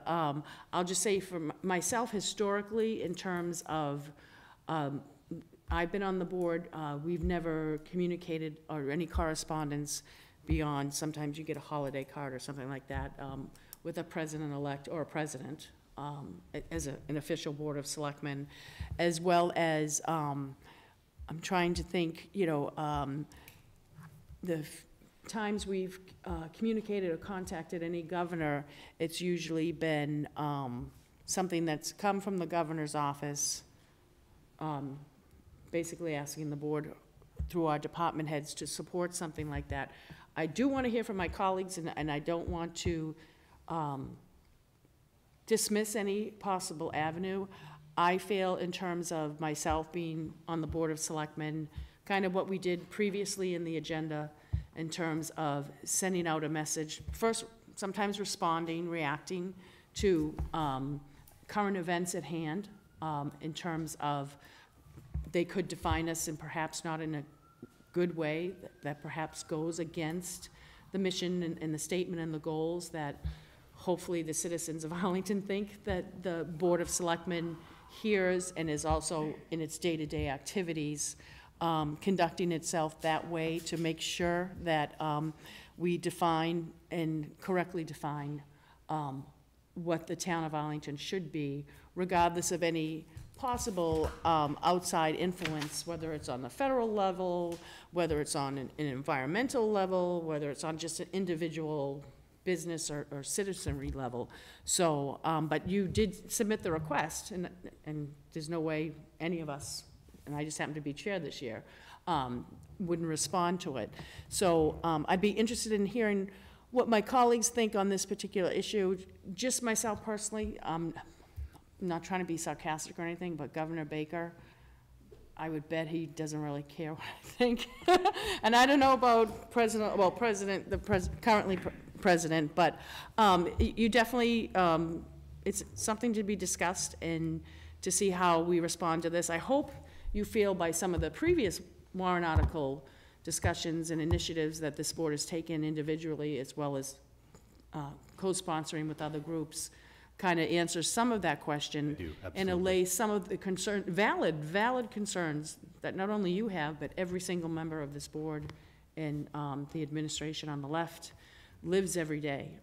So I hope you, and I'm not saying the board will or will not do anything, I'm just saying that I feel if we do just what we've done tonight, I feel we've perhaps allayed some residents' concerns that town of Arlington stay in the course. We know what our community is. We've defined it, and we know how we want to serve it. And we're still going down the road that way, so, but I pontificated. I just wanted to explain how we got to where we are. Mr. Curo? Thank you, Madam Chair. I'm going to ask your indulgence too, Oh, yes. because I've thought a lot about this, and I have, I think, some of the same concerns you have, but I wanted to think about this, how this applies through our prism. So I think it's fair to say that all of us up here as elected officials, we greatly respect the will of the voters. I mean, that's how we got here, and that's how we've moved a lot of our great, strides forward in this community. Has always relied on the will of the voters. And I think we also know that the voters in this town overwhelmingly disagreed with the majority of the Electoral College. So we're a little bit at odds. I think the chair was very eloquent in talking about some of the things that we did tonight. I think was a demonstration of some of the values that we hold dear in the community. Personally, and I'm going to just speak, if I might speak personally just for a moment, my family and I joined so many others on Boston Common this weekend. 4 times the population of Arlington was on the Boston Common. 4 times the population of this town was there, and that was joined across the country. And I kept running into Arlingtonians on every corner, on every street, no surprise, and on subway platforms, for a long time on subway platforms. So there's a lot of concern. I think we've all heard it in different ways from our constituents. Personally, I look at the prism of what we do as a town and what concerns I have when I see, you raised the issue of cabinet appointments. So I see a Secretary of Education who's made a career essentially on dismantling public education, struggled to really articulate the federal government's commitment to IDEA, the Individuals with Disabilities in Education Act, struggled with the whole argument between proficiency and growth. These are central themes in education. Our school committee in our town really tries to do a lot of, be out front with those. Sometimes we do better than at other times, but we really make an effort here, and the voters have supported those efforts. That concerns me when I see that. We see, there's a nominee for HUD, brilliant surgeon, no experience with this area. This board has partnered with our affordable housing advocates in town. This board every year relies on HUD for CDBG funds, which we help, it forms really a vital part of the safety net in this town. That's a concern for me as an individual and a member of this board. We've seen a number of nominees who are climate change deniers, and a nominee for Secretary of Energy who called for elimination of the department, which flies in the face of some of the values that we've articulated here. We hired an energy manager here. This board endorsed the Community Choice Aggregation Act. Our town has put solar on the schools. We've taken these things very, very seriously. We see a nominee for Attorney General who's really taken a punitive justice approach and has had a questionable civil rights record. You saw our commitment to civil rights this evening and putting forward and working with some of our partners in the community. We have a strong commitment here to restorative justice as well. Our police department excels in working on restorative justice, as well as, I'll just say, in working with, really partnering with our health and human services professionals on narcotics issues. So I could go on, but I look at it through the prism of what we have put forward as values in this town. So I personally, I have a concern with some of those. I will say that one bright light in all of this is that this board in particular spends an awful lot of time on transportation issues. And the nominee currently for Transportation Secretary has more federal agency experience than just about all of the other nominees put together. And if the president is to be taken at his word, we will see, hopefully, a large transportation infrastructure package. I say hopefully, and hopefully with a sustainable funding package, and that's the big question mark there. I have all of these questions. I share that with you. But like the chair, I think that we probably, we may be kidding ourselves if we think that this board will be able to take a vote and convince the governor to convince the president to withdraw these nominees. He's not going to do it. He's not going to do it. I think that what might be a more prudent course for this board to take in this regard is to articulate some of the values that we hold. We don't have to necessarily address specific nominees because, frankly, the horse is out of the gate. The nomination hearings are going on now, several of the nominees. I think it's appropriate for this board to articulate some of Arlington's values and some of the things that we have done that we are most proud of, and to forward those to our federal delegation with the request that they please exercise strong oversight and act in our interest in these specific areas. And I think it's also appropriate for us to communicate with the governor and likewise ask him for partnership, because it seems that on so many of these areas, it's going to fall to the states and local communities like Arlington, I think, to really keep momentum going, positive momentum going in so many of these areas, and to ask the governor and the legislature for partnership in keeping these initiatives alive during a time which, in my view, promises to be a very dark time nationally. And so I apologize for taking, but I thought a lot about it, and I think that asking the governor to convince the president is maybe a non-starter, but asking the governor for partnership in these areas on a local state basis, and asking our legislative delegation also to look out for our interests in this area makes sense. That takes time to craft. But I'm sorry, Chair, and colleagues. No, and I will say, as Colin relayed to us in his, and you're okay with me using your first name, in his email, that a lot of it, my interpretation was really his frustration with, what can he do as well as join with others to do. He wanted to start at this sort of stepping off point to have the conversation, see if what he was initially proposing was something that is viable and could be done, and or through discussion, perhaps another route could possibly be taken, that the town of Arlington embark on that, and then pretty much a lot of what Mr. Kiro has outlined and what we've discussed previously. And then that would also be a tool for Colin and others to go out and say, if you feel the same way I do and you want to take some action on it, but you're not really sure what it is, it didn't necessarily have to be exactly 100% what Colin was proposing, but, and he was saying if there's nothing this board can do, then there's nothing this board can do. But basically give him an instrument to say to his family, friends, or colleagues in other cities and towns, well, if you feel the same way I do and you feel there's no recourse, this is what Arlington and its Board of Selectmen has done, you may want to propose that to your city council, your Board of Selectmen, or whatever the elected or appointed body is to your city and town. So I just wanted to say my sense of your email was you weren't firm 100% yes. on what you were saying, but you were saying if this board can't do anything, you understand, but if it isn't this and you can do it, you'd love to hear it. Mr. Greeley? So I would move that we do not, as a board, create a statement regarding president-elect appointments. I don't think we should as a matter of policy, and I don't think we're qualified either. But I admire the passion that Mr. Fredericks has shown us tonight and our colleague Joe Curo, and perhaps a resolution at town meeting is something he might want to consider. But I don't believe this board should, any more than if Hillary, who I supported, was elected, that we should make a statement that we endorse all of her appointments. We need to focus on Arlington, so. Is that a motion? Yeah, I move we do not. So I guess I don't have to make a motion to do that unless somebody's going Unless to someone make makes one a to do positive it. action Yeah. motion, yeah. It's status quo otherwise, right?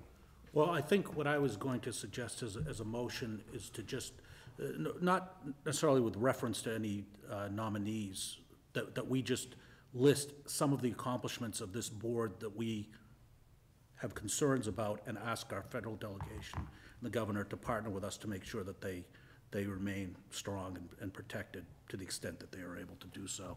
I don't think it has to be a specific statement about cabinet nominees, because I agree. I don't think that's our place to be as a board to be commenting on specific cabinet nominees. But we know what we've done, right, and we know what values we hold here in Arlington, and I feel that it would be appropriate to draft some statement, communication to our delegation and our governor, just asking for partnership as we move forward. And I'm willing to, and if I'm willing to put that in a motion, I'm willing to volunteer to draft some initial language, and if the board is not happy with it, I'm happy to. Withdraw it, okay. Yeah. Motion by Mr. Curo, is there a second? Second. Second by Mr. Dunn. Any further questions or No, I comments? favor Ready to that. I Take mean, a I vote think, on you that? know, here's what we believe in Arlington. brag sheet. Please help us, yeah, that's fine. We know who you are, but just name and address for the record. Boy, I got the Boston record. Bob Radosha, I was going to say Bob Record, but okay, Radosha. I'm opposed to the board taking a position on this. I don't think it's engaging in partisan politics, which has been going on too long, I believe, and it's undermined a lot of things in this country. I think it's time we get over it. And I'm not sure, I don't think the board should be speaking for everyone in town on this. And if you choose to go ahead, I'd like you to put a footnote on it saying excluding Bob Radosha, okay? But Bob, did you hear understand what he clearly what said? the motion is? Because he's not, the motion We're not wasn't about. supporting that, no. okay, I just want to make a statement saying that I don't support doing this. Doing what? A statement or a letter to the governor or anybody else from the town of Arlington. On any issue, ever? No, Okay. no. On this is partisan politics. Mr. No. Radosha, I don't think you understand the motion. Okay, go ahead. The motion that Mr. Curo just made was to make a motion to talk about the values and what Arlington believes in, including things like talking about the inclusion that we. I understand. Okay, you don't even believe we should be talking to the governor about inclusion? That's something else, I think. I don't think That's the that's what motion this that he is. just made. No, his motion is, we just want to highlight, encapsulate, this is what the town of Arlington has done, the actions it has taken around Okay. IDEA for I understand that. That's children. fine. That's okay. And just saying, we understand, you know, in terms of politics, just bear this in mind when you're acting on our behalf on a federal level or as a governor, that this is what we've already adopted and we're already preserving, and whether it's sustainability or, you know, Okay. it's just basically reiterating what we're doing. Existing saying- partnerships that we have. And just saying, whatever you can do to help us on the federal level, no direction to the president or cabinet appointments, just basically outlining, this is Arlington, this is our community, can you help us out and protect us and keep us safe? So, Protect us from what? pardon me? Protect us from what? To ensure that we continue to receive funding we already have, or if there are future possibilities for funding that become I available. thought I heard protect us from some of the appointments that are coming up and so No, forth. we're not getting involved in that at all. Okay.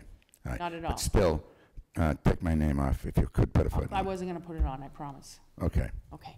No, put my name on. As a footnote that I don't. No, we're gonna do something from the Board of Selectmen. You can definitely get a copy, and feel free to, if you wanna send to the exact same people. But I don't wanna get into a back and forth, so. Okay, that's fine. But in terms of getting the word out, I have the telephone numbers of all my reps, and I call them constantly on different things just to let them know where I am. And that's an opportunity for any citizen in town that wants to get his opinion out or has a position on something. You can go stand in front of a supermarket or the post office or something with a clipboard for people to sign for your statement, and then you send your statement in. But I don't think anything ought to come out of the town in terms of that. But we were just responding to something from a resident, similar to when you pointed out issues to us with NSTAR, now Eversource. We could have said, call 1-800-588-8000. You're welcome to call them and inundate the phone lines. But when you brought very valid safety concerns to us, we took the extra step and we did contact, because I know myself and others did it. So this is the same thing. So I just want you to, we're treating everybody the same. We had a request. We're not doing what the original proponent asked us to do, but I feel what we do owe any resident who contacts us is a discussion. That's fine. And out of that discussion, we either decide to do something or nothing. Okay. So, thank you. Did someone have their hand up? Sure. Just name and address for the record. Sorry. Mass Ave Heights. I just wanted to say I strongly support this idea. I think that many of us are feeling a little exhausted about having to call and call and call and call to express our opinion on all of this laundry list of things that we feel might be threatened. And so as one of your constituents, I love the idea. You know, we have voted for you. You know what we support and what we're concerned about. And I love the idea of you saying, here are the town of Arlington's values, and here are how we are putting them in place, and we really look forward to your support in their success in the future. So, thank you. Thank you. On a motion by Mr. Kuro, seconded by Mr. Dunn. Any further questions or comments? If not, all those in favor say aye. Aye. All those opposed, unanimous vote. We now have before us language and a discussion regarding a possible ballot question for recreational marijuana. I don't know if Mr. Chapdelaine or Attorney Heim. Attorney? Sure. I want to make clear at the outset of this is not, I'm not articulating an opinion as to whether or not recreational marijuana should or should not be legal for sale in Arlington. This is merely to present the options before the Board of Selectmen and the larger community for regulating or not regulating the sale of recreational marijuana. The issue that I want to highlight the most for the board is that there is not a clear path forward to either end at this point in time. The way the ballot question was posed and the way the law currently stands, it requires a vote of the voters to pass a town bylaw restricting the sale of marijuana. Well, those two things are not entirely congruous. We don't normally have a vote of the voters to pass a town bylaw. And when we have a vote of the voters, we don't usually go back to town meeting about it. There are some specific statutes that call for that process. We've actually talked about one of them earlier today with the conversion of the treasurer position. But at this point in time, it's not clear what exactly we'd have to do if we wanted to prohibit sale of recreational marijuana in Arlington. So the options that the board has is it could take a conservative approach and say, well, we want to put something on the ballot for this town election anyway under the non-binding policy question, but we wouldn't be sure that that would actually meet the requirements for eventually prohibiting sale of marijuana or not. Obviously, if we put a public ballot question out there saying, what do you guys think? And the town said, we want legal recreational marijuana sales in Arlington, that kind of sends a strong signal at the very least. But we can't really be sure. The governor recently signed a bill extending the period of time by which the Cannabis Control Commission would start processing applications from this fall to next April. So that's good news. We're hoping from the Mass Municipal Lawyers Association perspective that the state will clarify its rules so we don't end up in a situation like we did with DPH and some of these issues with medical marijuana facilities. I'm happy to answer any questions I can, but at this point in time, your options are wait and see if something becomes clear in the future, or pursue actions either at town meeting or the ballot or both that may or may not actually be satisfactory for resolving this question. Okay, and I just as unless Mr. Chapdelaine had. Can I add one thing? Correct me if I'm wrong. I believe if the board did want to put a ballot question, a non-binding ballot question on in April, they have until February 24th per memo to do so. Yep. And this came out of conversations with the manager many weeks ago when a lot of things were clarified and there was a timeline in place, and the manager said the board may want to discuss, since the vote was closer on recreational versus medical marijuana, and I said I'd be happy to put this on the agenda. My personal opinion right now is, especially of most recent weeks, where everything's even gotten further muddied from DPH and all the other agencies that are coming out with a lot of ambiguous language that basically, you know, whether you read the Globe or the alerts that we get from the state agencies and entities that deal with this.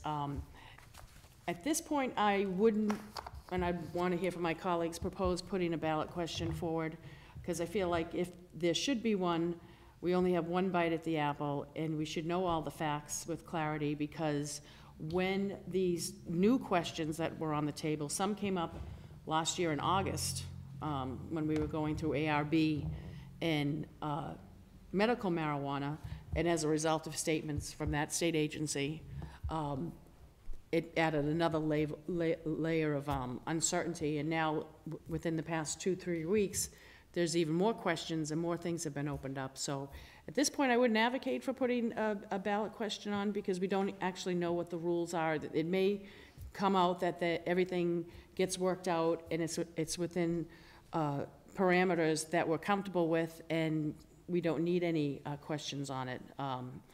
Originally, when everything was laid out, it made sense. So for me right now, I'd like to hear from my colleagues, Mr. Dunn and others, in terms of where you'd like to go. There is no path forward. There is no urgency. I move receipt of the correspondence from the Board of Health and the Town Council. Move receipt by Mr. Dunn. Is there a second? Second. Seconded by Mr. Curo. Is anyone here to speak to this? Any further questions or comments by my colleagues? Move receipt by Mr. Dunn, seconded by Mr. Curo. All those in favor say aye. Aye. All those opposed, unanimous vote. Next, we have, I want to thank the town manager in terms of, once again, performing your duties as our chief big person on top in terms of getting the budget materials out, getting them out through the town website and through news media online and printed ink. Originally, Mr. Chapdelaine had said to me, I can just do a quick 5-minute presentation on this, but I did ask him to maybe give us a 10 or 15-minute presentation. Or to me, this is an important item to have, not only that we're not all immersed in it, we are, but a lot of people do watch this, do go into the links we provide afterwards. And I think this is a good precursor for when we already have this information out, but then when we put it out in its entirety, and it will aid us in terms of when we're talking to people who have questions on the 2018 budget. So I did ask Mr. Chapdelaine for more than 5 minutes. So, Mr. Chapdelaine, and me asking him for more than 5 minutes. But to me, we all know this is a very important issue with the town, especially with what we'll be moving forward with in the future. Mr. Chapdelaine. Great, right on cue. Sean has the presentation up. Just to begin, thank you, Madam Chair, and like you said, I think for the benefit of the board, the benefit of those in attendance, although it seems most have left, I won't take that as an insult. Nope. And for those watching at home, I think talking a little bit about the budget process is an important thing, so thank you for indulging me the time. So if you could go to the first slide, Sean. We're going to go over the budget process, where we start and hopefully where we end, and then start again. Give a brief overview of the budget, talk about broad strokes, revenue and expenditures, looking at FY17 and FY18.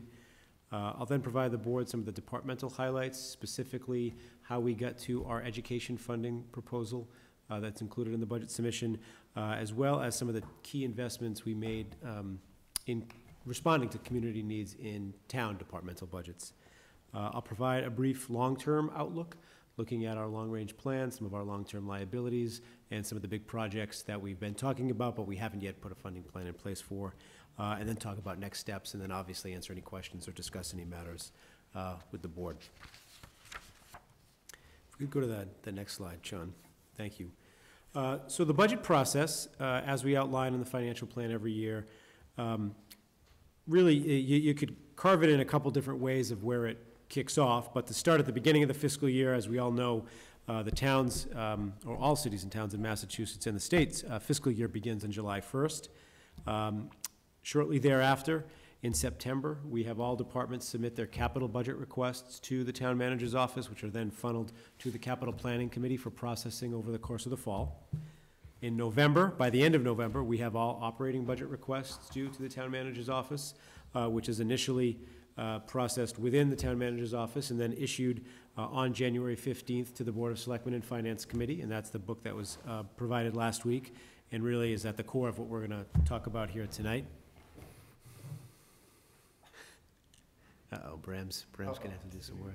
Yeah, you can go back one, Bram. Moving forward from here, really starting actually February 1st through April, the Finance Committee will hold hearings on the budget, have discussions with departments, have myself, the Deputy Town Manager, and others before them to answer any key questions they might have.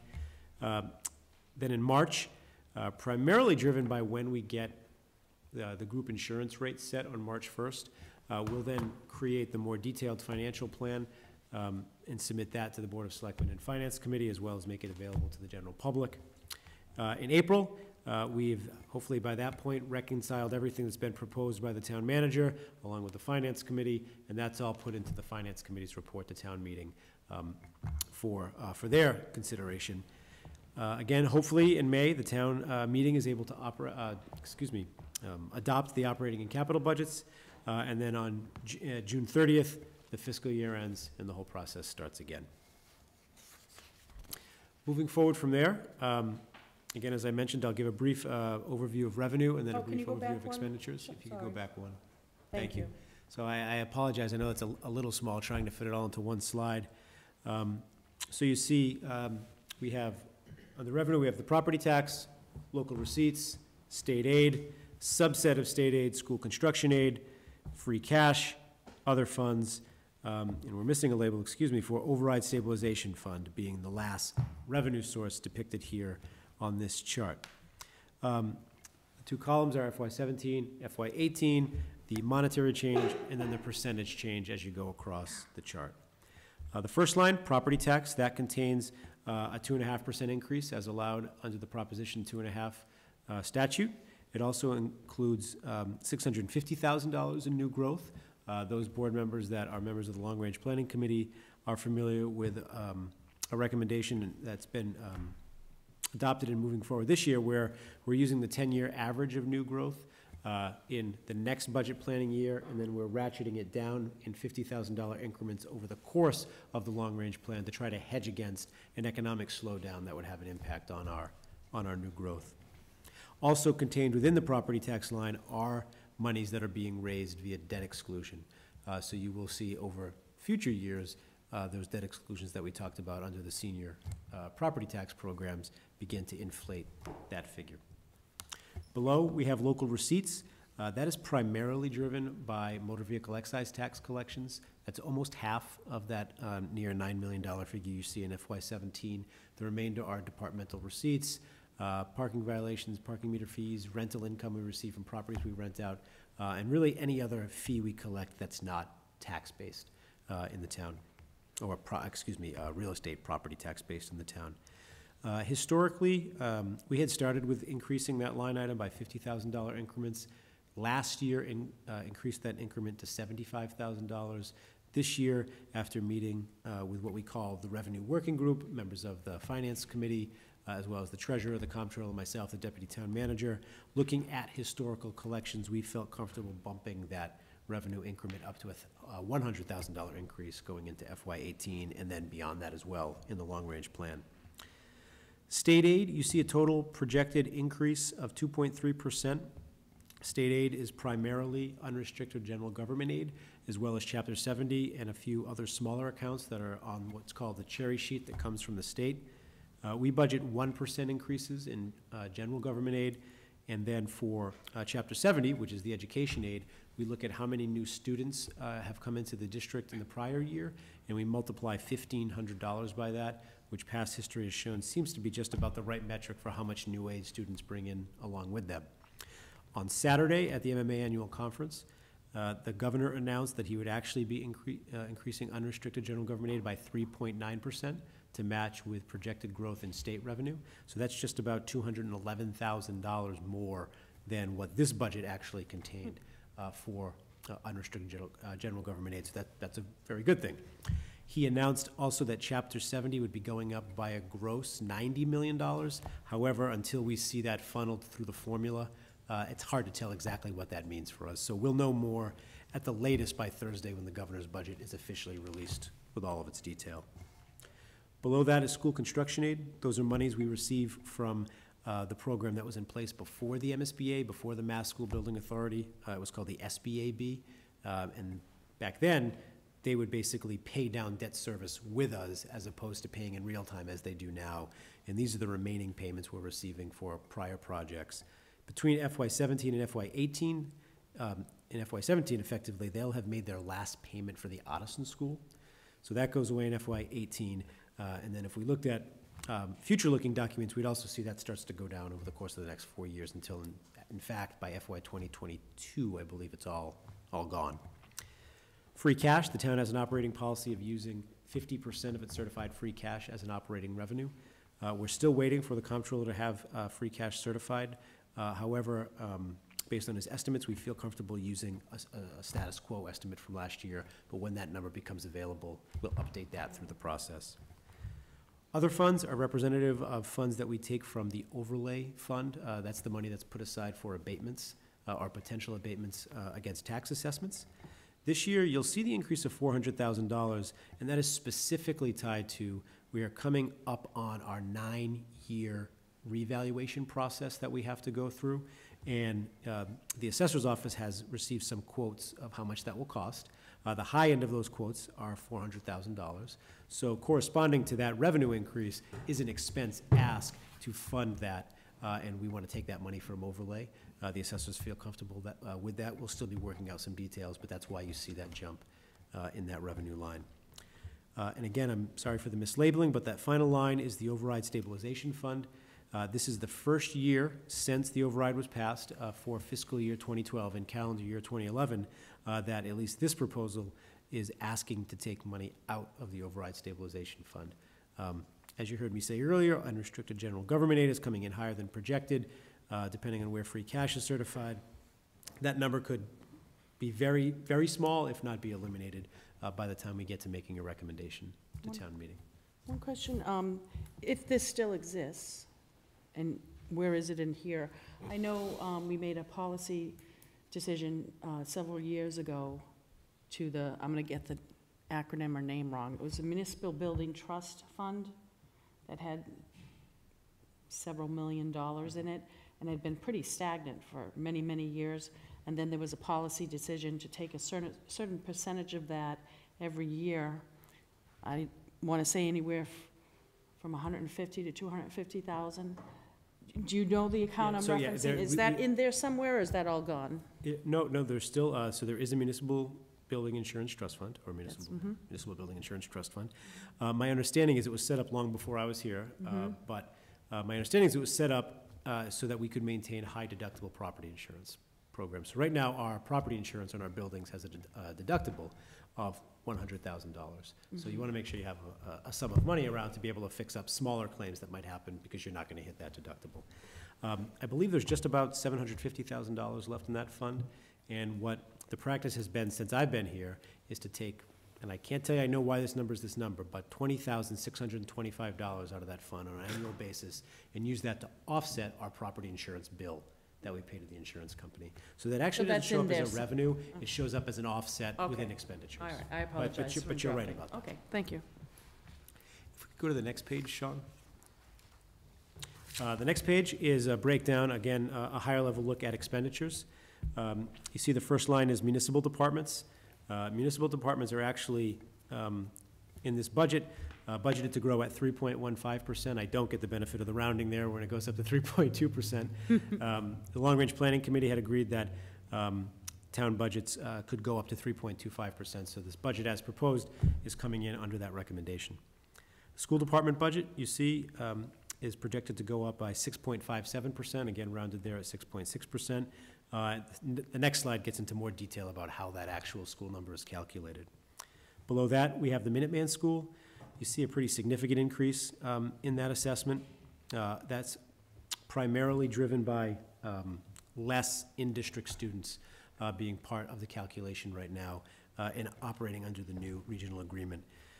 The actual amount of money we're paying to the Minuteman School is greater than this amount you see here, but there is a portion that is actually the first tranche of the excluded debt for their building project. They've already issued bonds, but we've put that into the capital budget.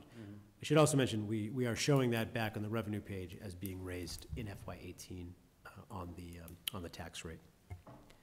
Below that, we have non-departmental, which is healthcare and pensions. Healthcare, we budget at 5.25%, but as we start to go through the budget process, we start to actually hone in on the amount of contracts, the amount of people on health insurance that we think we have. So the number is actually under 4% as we look at it today. Pensions, we have an agreement with the retirement board to keep that at or below 5.5%, which they've committed to. So that you see there, the cumulative number is a 4.6% rate of growth. Capital planning, you see the total of 10.9 million, down slightly from last year's budget. Capital budget annually is supposed to be 5% of operating revenues, and then over the course of the 5-year capital plan should also balance out to 5% of the total revenues. So that figure, again, if we're looking at the capital plan, fits into that criteria as advised by the Capital Planning Committee. Below that, you see the MWRA debt shift. Well aware the board has talked a lot about this, and I've talked a lot with Mike Rodemacher in the Water and Sewer Department about starting to look at ways to lower this. And we could either begin that through this budget process or through the next budget process, depending on when we actually think some of the debt exclusion impacts will start to hit. One thing Mike Rodemacher has also done that I can share under another agenda item of the board is starting to look at what the ratepayer impacts would be of backing off this taxation. But at least for this budget presentation, that figure is still contained there. And could on that, I think it was you, Mr. Dunn, that raised, was it around this point with the manager? So I would be guided in terms of whether, it doesn't have to be tonight, in terms of what process to start when on that. But that was what you were talking about? Yeah, I guess I had been under thinking that we would tackle it in June when we set the water rates. I think town manager is saying he's going to, he and Mike Rodemacher are working on it, and I look forward to it. I am a strong advocate for reducing that number, and I held off while the water rates were going up so much, but they've leveled off, and I think it's time, it's more fair as a policy thing to change that. Could I, with my colleagues' permission, appoint Mr. Dunn officially to sort of parlay that forward and be the steward of that, and with you and the town manager, let the future chair of the board of, or if I'm still chair by then, what should happen and be an agenda item. So we're now going to officially sort of start moving on that. Sounds good to me. Thank you very much. I'm sorry to interrupt. Oh, please. Thank you. Moving down from that, you see the warrant articles line. That's the line that has a number of miscellaneous warrant articles. The largest one being the OPEB warrant article that's contained in there. You see a pretty significant increase of 551,000. 400,000 of that corresponds to that revaluation process that I mentioned we were taking revenue from the overlay surplus for. There's also some further funds for the zoning recodification effort included in that increase, as well as, I'll get into a little more detail, some funds I've put in to support Town Day and other town festivals, as this board has talked about, behind that increase. The next line, reserve fund and elections. That is, just as it's labeled, the town's operating reserve fund overseen by the Finance Committee and the elections budget. It's gone down slightly this year because there's less elections projected in FY18 in the absence of any special elections that might come up, and that's why the number goes down. It goes up one year, down the other year, sort of in alternating fashion based on whether we're in a state election year or just a local election year. And I would say if you could help us in any way possible in the future, it always gets me very frustrated when the Board of Selectmen's office gets grilled so hard about elections. And if whatever way you can join us when you're at the Finance Committee, the cost of elections, it is what it is. We're constantly being, I shouldn't say constantly, but there has been a somewhat recurrent theme of really questioning those numbers. And I think, to me, those are some of the most static, firm numbers because it's so many elections by so much. So I don't know what it is that I'm not doing right, or on behalf of the Board of Selectmen, when it comes in terms of when people are looking at numbers and crunching them. But it just seems to me there's an awful lot of time spent with the Selectmen's office going over elections and, you know, how can we cut costs, and, you know, it's really, so you and I can have a future discussion on that. Maybe there's just something that I'm not doing right. And it hasn't just been this year. It's been since pretty much the past 10 years. So I just wanted to raise that, whatever aid we can get from you on that. So thank you. No, that's fair. The next line is the override stabilization fund deposit that was made in FY17, corresponding back up to revenues. We're projecting to use override stabilization funds as revenue, thereby not projecting to make a deposit into the override stabilization fund for the first time since the override. Excuse me. With that, we have non-appropriated expenditures. The lion's share of that figure are our state assessments. Nearly, I believe, $3.5 million are our state assessments. The remainder is the amount that we pay towards the SIMS debt service. We raise it within property taxes, move it into the urban renewal fund, but then account for it as an expense under non-appropriated expenses, as well as an additional $100,000 that we set aside for potential court judgments against the town. The reason that figure has gone down from FY17 is we are no longer budgeting for snow and ice deficits in the non-appropriated, and that's why if you looked back to FY16, you'd see reserve fund has gone up pretty significantly. We're now putting that money in the reserve fund and not carrying it as a deficit to be raised, and that's why you see that reduction there. Any questions before I go to the next slide? So, on the override stabilization fund, does that empty that account? Does that, or No, that's so- what we're taking out of it, that's what we took out of it for 17? So 17, we put $2.3 million into it.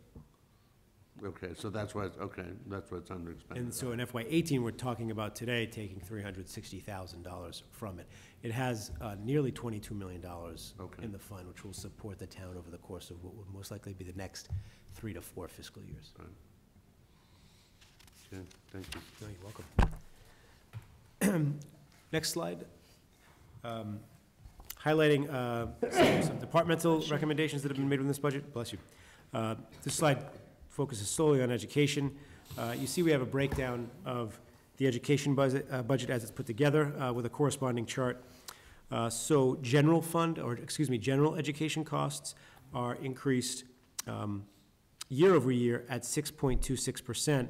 The reason you see that larger percentage is year over year, if you go down to the growth factor line, we roll the growth factor into the base, inflate that by 3.5%, and that's why you see the larger percentage increase. Special education costs are allowed to increase at 7%. The kindergarten fee offset, which you may recall from a number of years ago now, was given as funding to the school department when kindergarten fees were eliminated, and then Chapter 70 came in to replace those funds, actually in excess of that $970,000, and that's carried as a separate line. And then the growth factor is the amount of money that we budget to give the school department based on their increased enrollments. So the chart below shows that the FY17 enrollment growth as of October 1st was 242 students. If we take 35% of per pupil costs for Arlington, which was last year, or actually, I believe that's the FY15 per pupil cost, $13,383. 35% of that's $46.84. Brings us to a growth factor total of $1,133,528. So that brings the total increase for the FY18 budget for the school department to $3,756,042, or a 6.57% increase.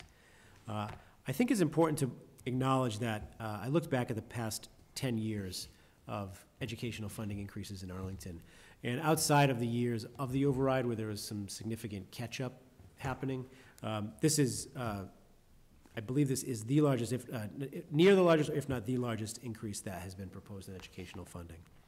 I completely understand what the school committee and the superintendent are dealing with the needs they're trying to fill, and I don't want to minimize those, but I think in an environment where we're confined by Proposition 2.5 and the amount of revenue we can grow, to be able to, as part of this plan, give this significant an increase to the school department should be acknowledged, and it should be acknowledged as a significant investment in the town's educational system. I also want to mention that, like last year, if the Chapter 70 proposal that comes down from the state is higher than what's been projected in this budget, what I am proposing is that we give that difference in addition to what's being proposed here today. We'll know more what the governor thinks on Thursday when we see those figures. And I thought that was a really important fact, and asked the manager to highlight. Not that anybody was questioning, but again, how we as a board operate, not only with the town manager, but our colleagues on the school committee. We both listen to each other's concerns and what we have to deal with. So I did ask the manager to highlight that. He figured it out, I didn't. He told me, and so I thought that was a interesting fact. So thank you, Mr. Chaplain. Sorry to interrupt. No, please. If we can go to the next slide, Sean. Actually, I had one Yeah, question. no, Mr., I wanted to see what you said. Did you say that the DESI per pupil cost is FY15 per pupil cost? Yeah, I don't seem to have it listed here. I believe we end up being in arrears several years as they certify. It may be FY16, and I'm sorry, I don't have that. Okay. It's always more years than seems appropriate based on when they certify. Actually, it is FY16 because what's happening right now, the school department goes through a process that they're still going through where they submit all their FY17 Yep. No, Enrollment. actually, No, it is FY15, because they're still certifying FY16 right now, yeah. Because we're still spending 17 and they're Yeah. certifying 16. Yeah, so basically what it is they don't certify budgets, they certify expenditures. Right. Which takes, you gotta go through your audit, you gotta get everything done to get that. Yep. Town department highlights. As was outlined in the budget message, I want to just take an opportunity to talk about some of the things that we're proposing. There's been a lot of talk, actually, Susan Karp used the term age-friendly community earlier tonight. That's an AARP program that we're undertaking and trying to achieve a designation as an age-friendly community. Several other communities in the state have already done it. And I think the terminology they use is to make the place that you live or your city or your town friendly to people ages 8 to 80. So it's not just senior focused, but it has a strong senior focus to it. So in the operating budget, we've made an investment in increasing the social work hours in the Council on Aging in direct response to the Council on Aging's appearance before this board, asking for some consideration and attention to the growing senior population in Arlington and the needs that they're presenting. But I think it's also important to mention, and I mentioned here on the slide, within the capital plan is the proposed investment in a renovation of the senior center. And there's also the continued investment in curb cuts and ramp upgrades for accessibility, as well as a new investment being made this year, an increase up to $500,000 worth of sidewalk repairs, also aimed at creating accessibility and ease of getting around pedestrian access in town. So though that might not necessarily immediately seem like a senior-focused investment, I think it is. I think it's a town-wide investment, but a senior-focused investment saying we care about providing you accessibility, livability, and walkability in town to try to make this a place that you feel comfortable living. Can I on that, is it, Yeah. it's probably inherent in the public meetings that you've had, that A, you've heard this, and B, it's being discussed, but the number one thing I hear from seniors besides services when we talk about the senior center and Council on Aging and renovating, redoing those bricks in front of the senior center, I've heard time and time again, most seniors, 9 out of 10 will say, I trip on them, I'm scared to walk on them, the snow and the ice. So as you move forward, if you could, I know I do a lot of work in Government Center, and they've started to replace the old bricks that I've seen quite a few. I wear flats as a woman, but I've seen quite a few attorneys come in who had a little bit of heel that, go and slide on that. So it's not just seniors. And so have you heard that? Are we tied to those bricks, or? The designer has been hired, the design is being put together to, if you're talking about the semicircle parking lot in front of the Council on Aging, driveway, excuse me. The plan is underway, being drawn up to redo that will eliminate the bricks from the circle. Not entirely from the area. I'm not gonna hold you to that, but as circle. long as you're looking into it, because that's the number one thing with seniors when I go over there. They're like, look at this, I have to, take my, and it really is. And like I said, it's not just seniors, when people are going in there with strollers and stuff like that. Sometimes you need an extra friend when you get stuck in one of those ruts of the bricks. I've taken my share of falls in the bricks. So you don't Okay, have to sorry, convince I me. took a bit, go ahead, okay, senior center. The next area that I wanted to talk about is what I called investment in neighborhood protection. So the budget proposes adding a new full-time building inspector, upgrading the position of conservation administrator to an environmental planner position, and transitioning the project manager position within the Board of Health office under Health and Human Services to a director of public health. And these are really all focused on being able to tie into some of the recommendations that the residential study group is going to be bringing forward to town meeting in regards to residential zoning or residential construction, as well as meeting some needs that have gone unmet, over the years. The building inspector and the director of public health in particular will go a long way towards meeting up with noise abatement requests, as well as what, I know this board hasn't had the opportunity to see it because it's not fully developed yet, but the residential study group, the primary thing that they're going to be recommending to town meeting is the creation of a construction control agreement, maybe better called a good neighbor agreement, that will outline in one place all of the town's bylaws and statutes that have governance over how loud you can be, how long you can work, what you can do, what you can't do, and how you have to keep your job site safe when you're working on a construction site in town. And having specific personnel that can go and enforce that and make sure that it's happening, I think, are entirely key to it being successful. And as compared to past years where proposals are brought forward, a discussion happens on town meeting floor of whether or not we have the resources to manage the enforcement of what's being proposed, instead, this is front-loaded. This is something we want to do. We're recommending at the town meeting, and here's the resources we think are necessary to make it happen.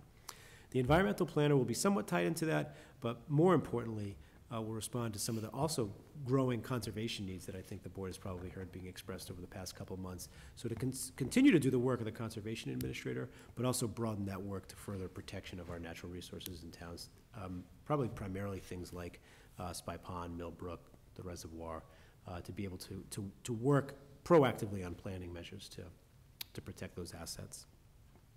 Any questions on that? A note of a continuing investment in information technology. To be honest, I think there's a little bit of a catch-up happening with this budget proposal this year.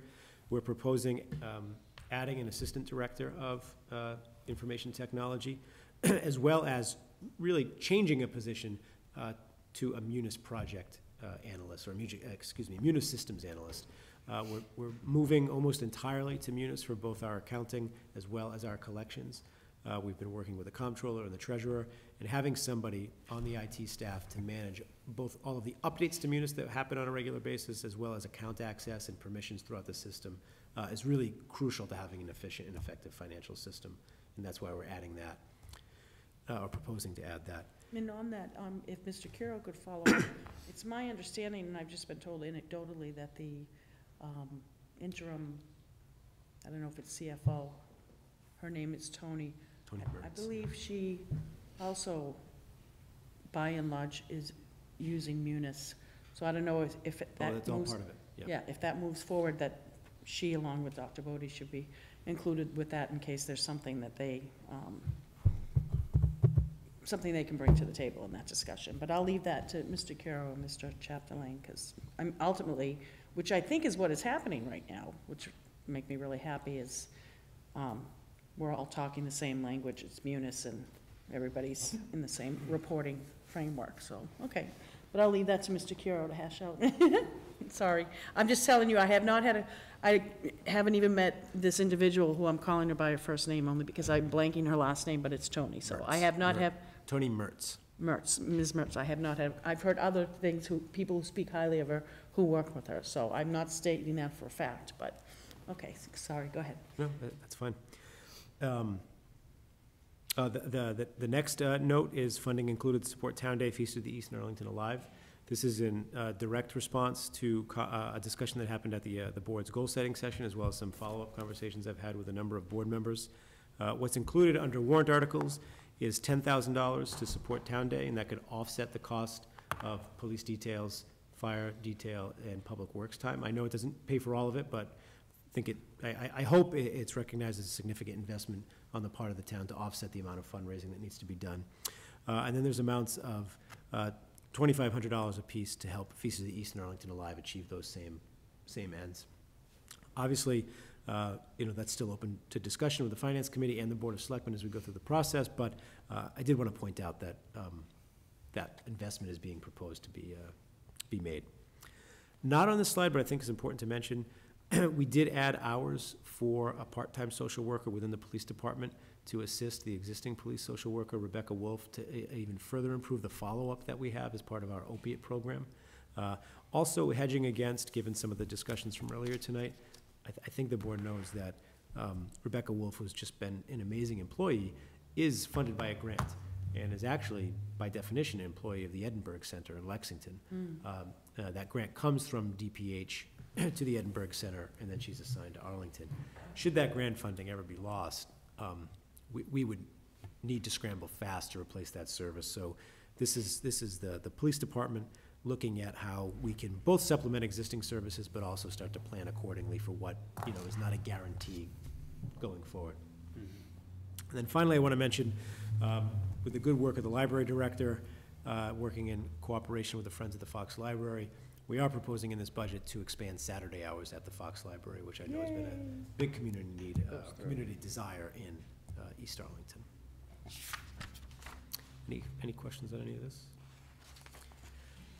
Moving to long-term outlook, if you can go to the next slide, Sean. Thank you.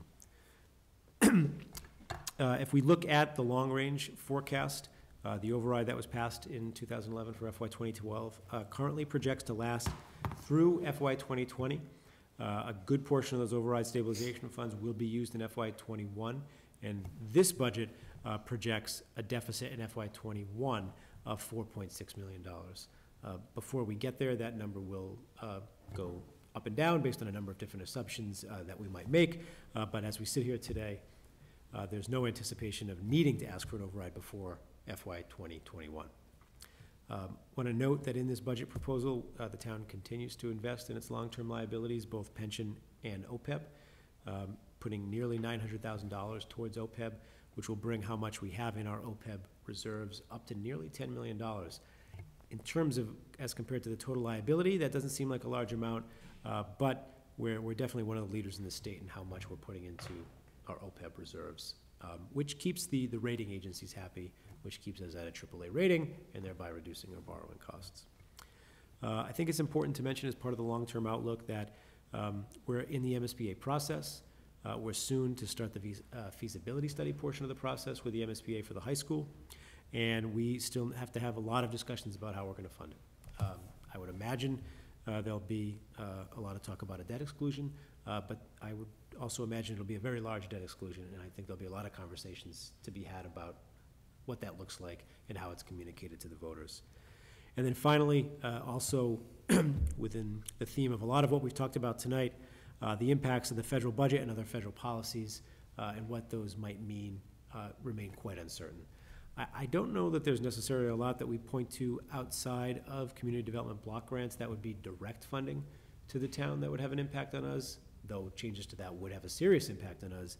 What worries me are major changes to Medicaid or major changes to state highway funding that have an impact on the state that thereby trickle down and have an impact on us. We don't know what that looks like yet, but I think we should all be cognizant of that going forward, that there could be impacts on the town, not just Arlington, but cities and towns in general. Can I just ask on the high school?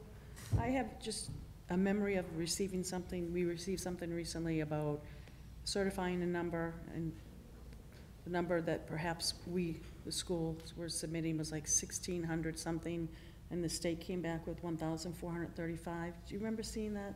Joe, do you know anything about that? Has there been some talk about? The enrollment number, the design enrollment number. Yeah, so we've been negotiating with the MSBA using the McKibben study to try to settle on a design enrollment figure. So we've had a series of meetings with the MSBA, finally settling on an enrollment figure. So that's settled. So that number is what it is then?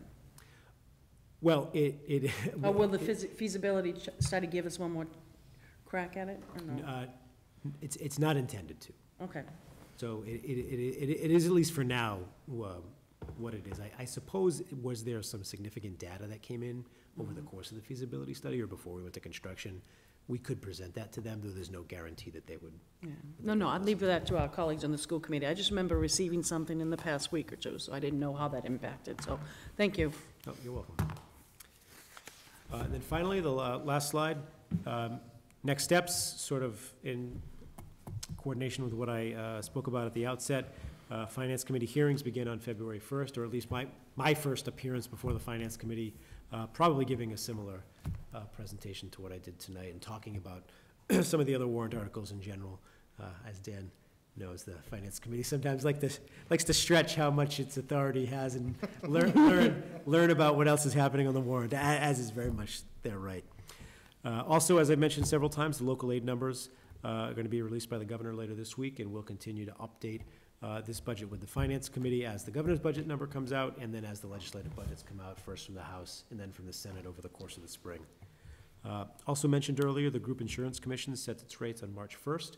That allows us to really hone in on what the health insurance number is going to be, because we know how many people are on plans, what the actual rates of those plans will be, so we'll update those figures accordingly. And then finally, again, we'll update all of those things, any other changes that are made through the Finance Committee process or suggested by the Board of Selectmen, have those all updated through the Finance Committee and prepared for the Finance Committee report for town meeting. With that closes my presentation, and happy to answer any questions the board might have. Mr. Greeley. So, Finance Committee meetings, you don't have to do all of those, right? Sandy can He's your chief budget guy, right? Sandy is definitely the chief budget guy, as can be seen from his cracked fingers putting all the budget document together. But yeah, I'll definitely go on February 1st to talk about the long-range plan and give a budgetary update. Then the Finance Committee breaks up into subcommittees and goes and meets with individual departments. Sandy will be part of some of those and doesn't have to be part of some for various departments. And then there always seems to be one or two key issues that the Finance Committee takes a focus on and might have some more questions about, which depending on what other meetings might be happening, I may go, I may not go. But Sandy has definitely grown accustomed to attending Finance Committee meetings, and I think they're growing a trust in him as well. Thank you. Thank you, Madam Chair. Thank you. Move receipt. Move receipt by Mr. Greeley, seconded by Mr. Curo. I know I kind of indulged and got my questions, and my colleagues did also, but if not, and I want to thank the town manager for putting this presentation together, because a lot of people really do watch this stuff, believe it or not, especially now that you can stream it and queue up to it. So on a motion by Mr. Greeley, seconded by Mr. Curo, if there's no further questions, all those in favor say aye. Aye. All those opposed, unanimous vote, move receipt. Next, the town manager evaluation process. I just asked Adam if he could just outline where he sort of anticipates setting out a timeline for it, and then I think it'll bring us perhaps into April, and as we get closer to that, we can either discuss whether current chair and or vice chair finishes that process sometime in the middle of April, or transition it to the incoming chair, which I'm also as equally comfortable with. That person, whoever does the final step, Mr. Chapdelaine will outline with HR. Mr. Chapdelaine. Thank you, Madam Chair. As provided in the memo to the board, what I'm proposing for the board's consideration is that by February 6th, I provide the board with a narrative self-evaluation and an updated goals document. The board could then take a month, February 6th to March 6th, to complete their evaluation instrument. On the same day, March 6th, they can transmit their completed documents to the chair of the board. The chair can then work from March 6th to March 20th with the HR director to create that consolidated document. And then I put a date of April 3rd for the evaluations to be discussed by the board in public session at a regularly scheduled board meeting, though I note my expected paternity leave. So I would ask for the indulgence of the board with a little flexibility depending on when the baby actually arrives, when we do the final report out at a meeting. It could be, well, I guess it doesn't help to pick dates, because it could come early, late, and maybe, that's why I said it made the boss part of the not. process. We'll deliver this evaluation one way or another. Oh, please. No, his original thing, I'm like, you got a new baby coming there. But anyways, is a motion, move approval by Mr. Move approval, yeah. Mr. Greeley, seconded by Mr. Dunn. Any further questions? If not, all those, on a motion by Mr. Greeley, seconded by Mr. Dunn, all those in favor say aye. Aye. All those opposed, unanimous vote. I can't talk anymore. New business, Mrs. Kropalka? None. Johnny Heim? None, thank you. Mr. Chapdelaine? Just 7 or 8 pieces of new business. I'm kidding. Demand So, you take 47 minutes. Come on, I gave you the budget. Friday and Saturday were the MMA annual meeting. It was a very good meeting. Heard from the governor, heard from Senators Markey and Warren. Not necessarily a lot of clarity about what's going to happen with the new administration, but we know we have good people there fighting for us here in Arlington. I want to mention we did win first place in the annual report contest. Is that because you showed up? I didn't stay to get the hardware. I'll have to go pick it up at some point. And I also just want to quickly mention that, I think Arlington showed very well at the MMA. Jenny Raitt, the planning director, moderated a session on housing. Fred Ryan was on a panel with Commissioner Bill Evans from Boston on community policing. Nice. And that wasn't just a session, that was one of their super sessions. Both Jenny and the chief just got rave reviews from everybody, so I think Arlington showed very well to the state at the MMA. So I was proud, and I would think the board would be proud as well. That's all I have. Good. Mr. Greeley? I just have one. It's, we've talked a lot about the opiate issue, and, our chief of police has kind of become a state and national spokesperson for it. My daughter was in a gas station, and a gentleman came up to an open window that she thought was drunk or something. Turns out he was overdosing and was, hey, you know, baby, give me a ride, let's go out on a date and all of this. And it scared her. Luckily, the owner of the gas station saw this, called 911. Within minutes, they were there. And Officer Chad Brown, I'd particularly like to, you know, and it's your own daughter, of course. I mean, it really hits home a lot more. But, so Katie was safe, the police were there, everything was well handled.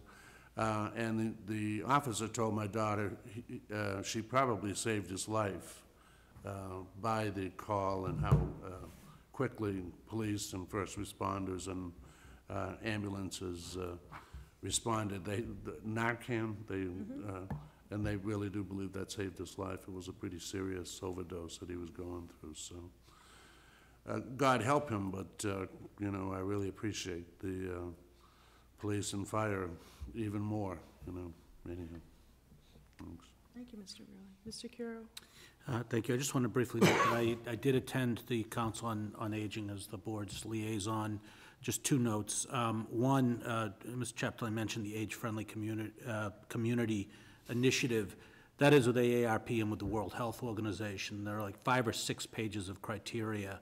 And I think a lot of them actually intersect with work that this board has been doing. So I think we may well be interacting with that because a lot of it has to do with mobility issues, transportation issues, housing issues and such. So you know, stay tuned for that. I suspect we've actually, I know we've actually already done a lot of the groundwork, probably with the Complete Streets Initiative and some of the other work we've done, but stay tuned.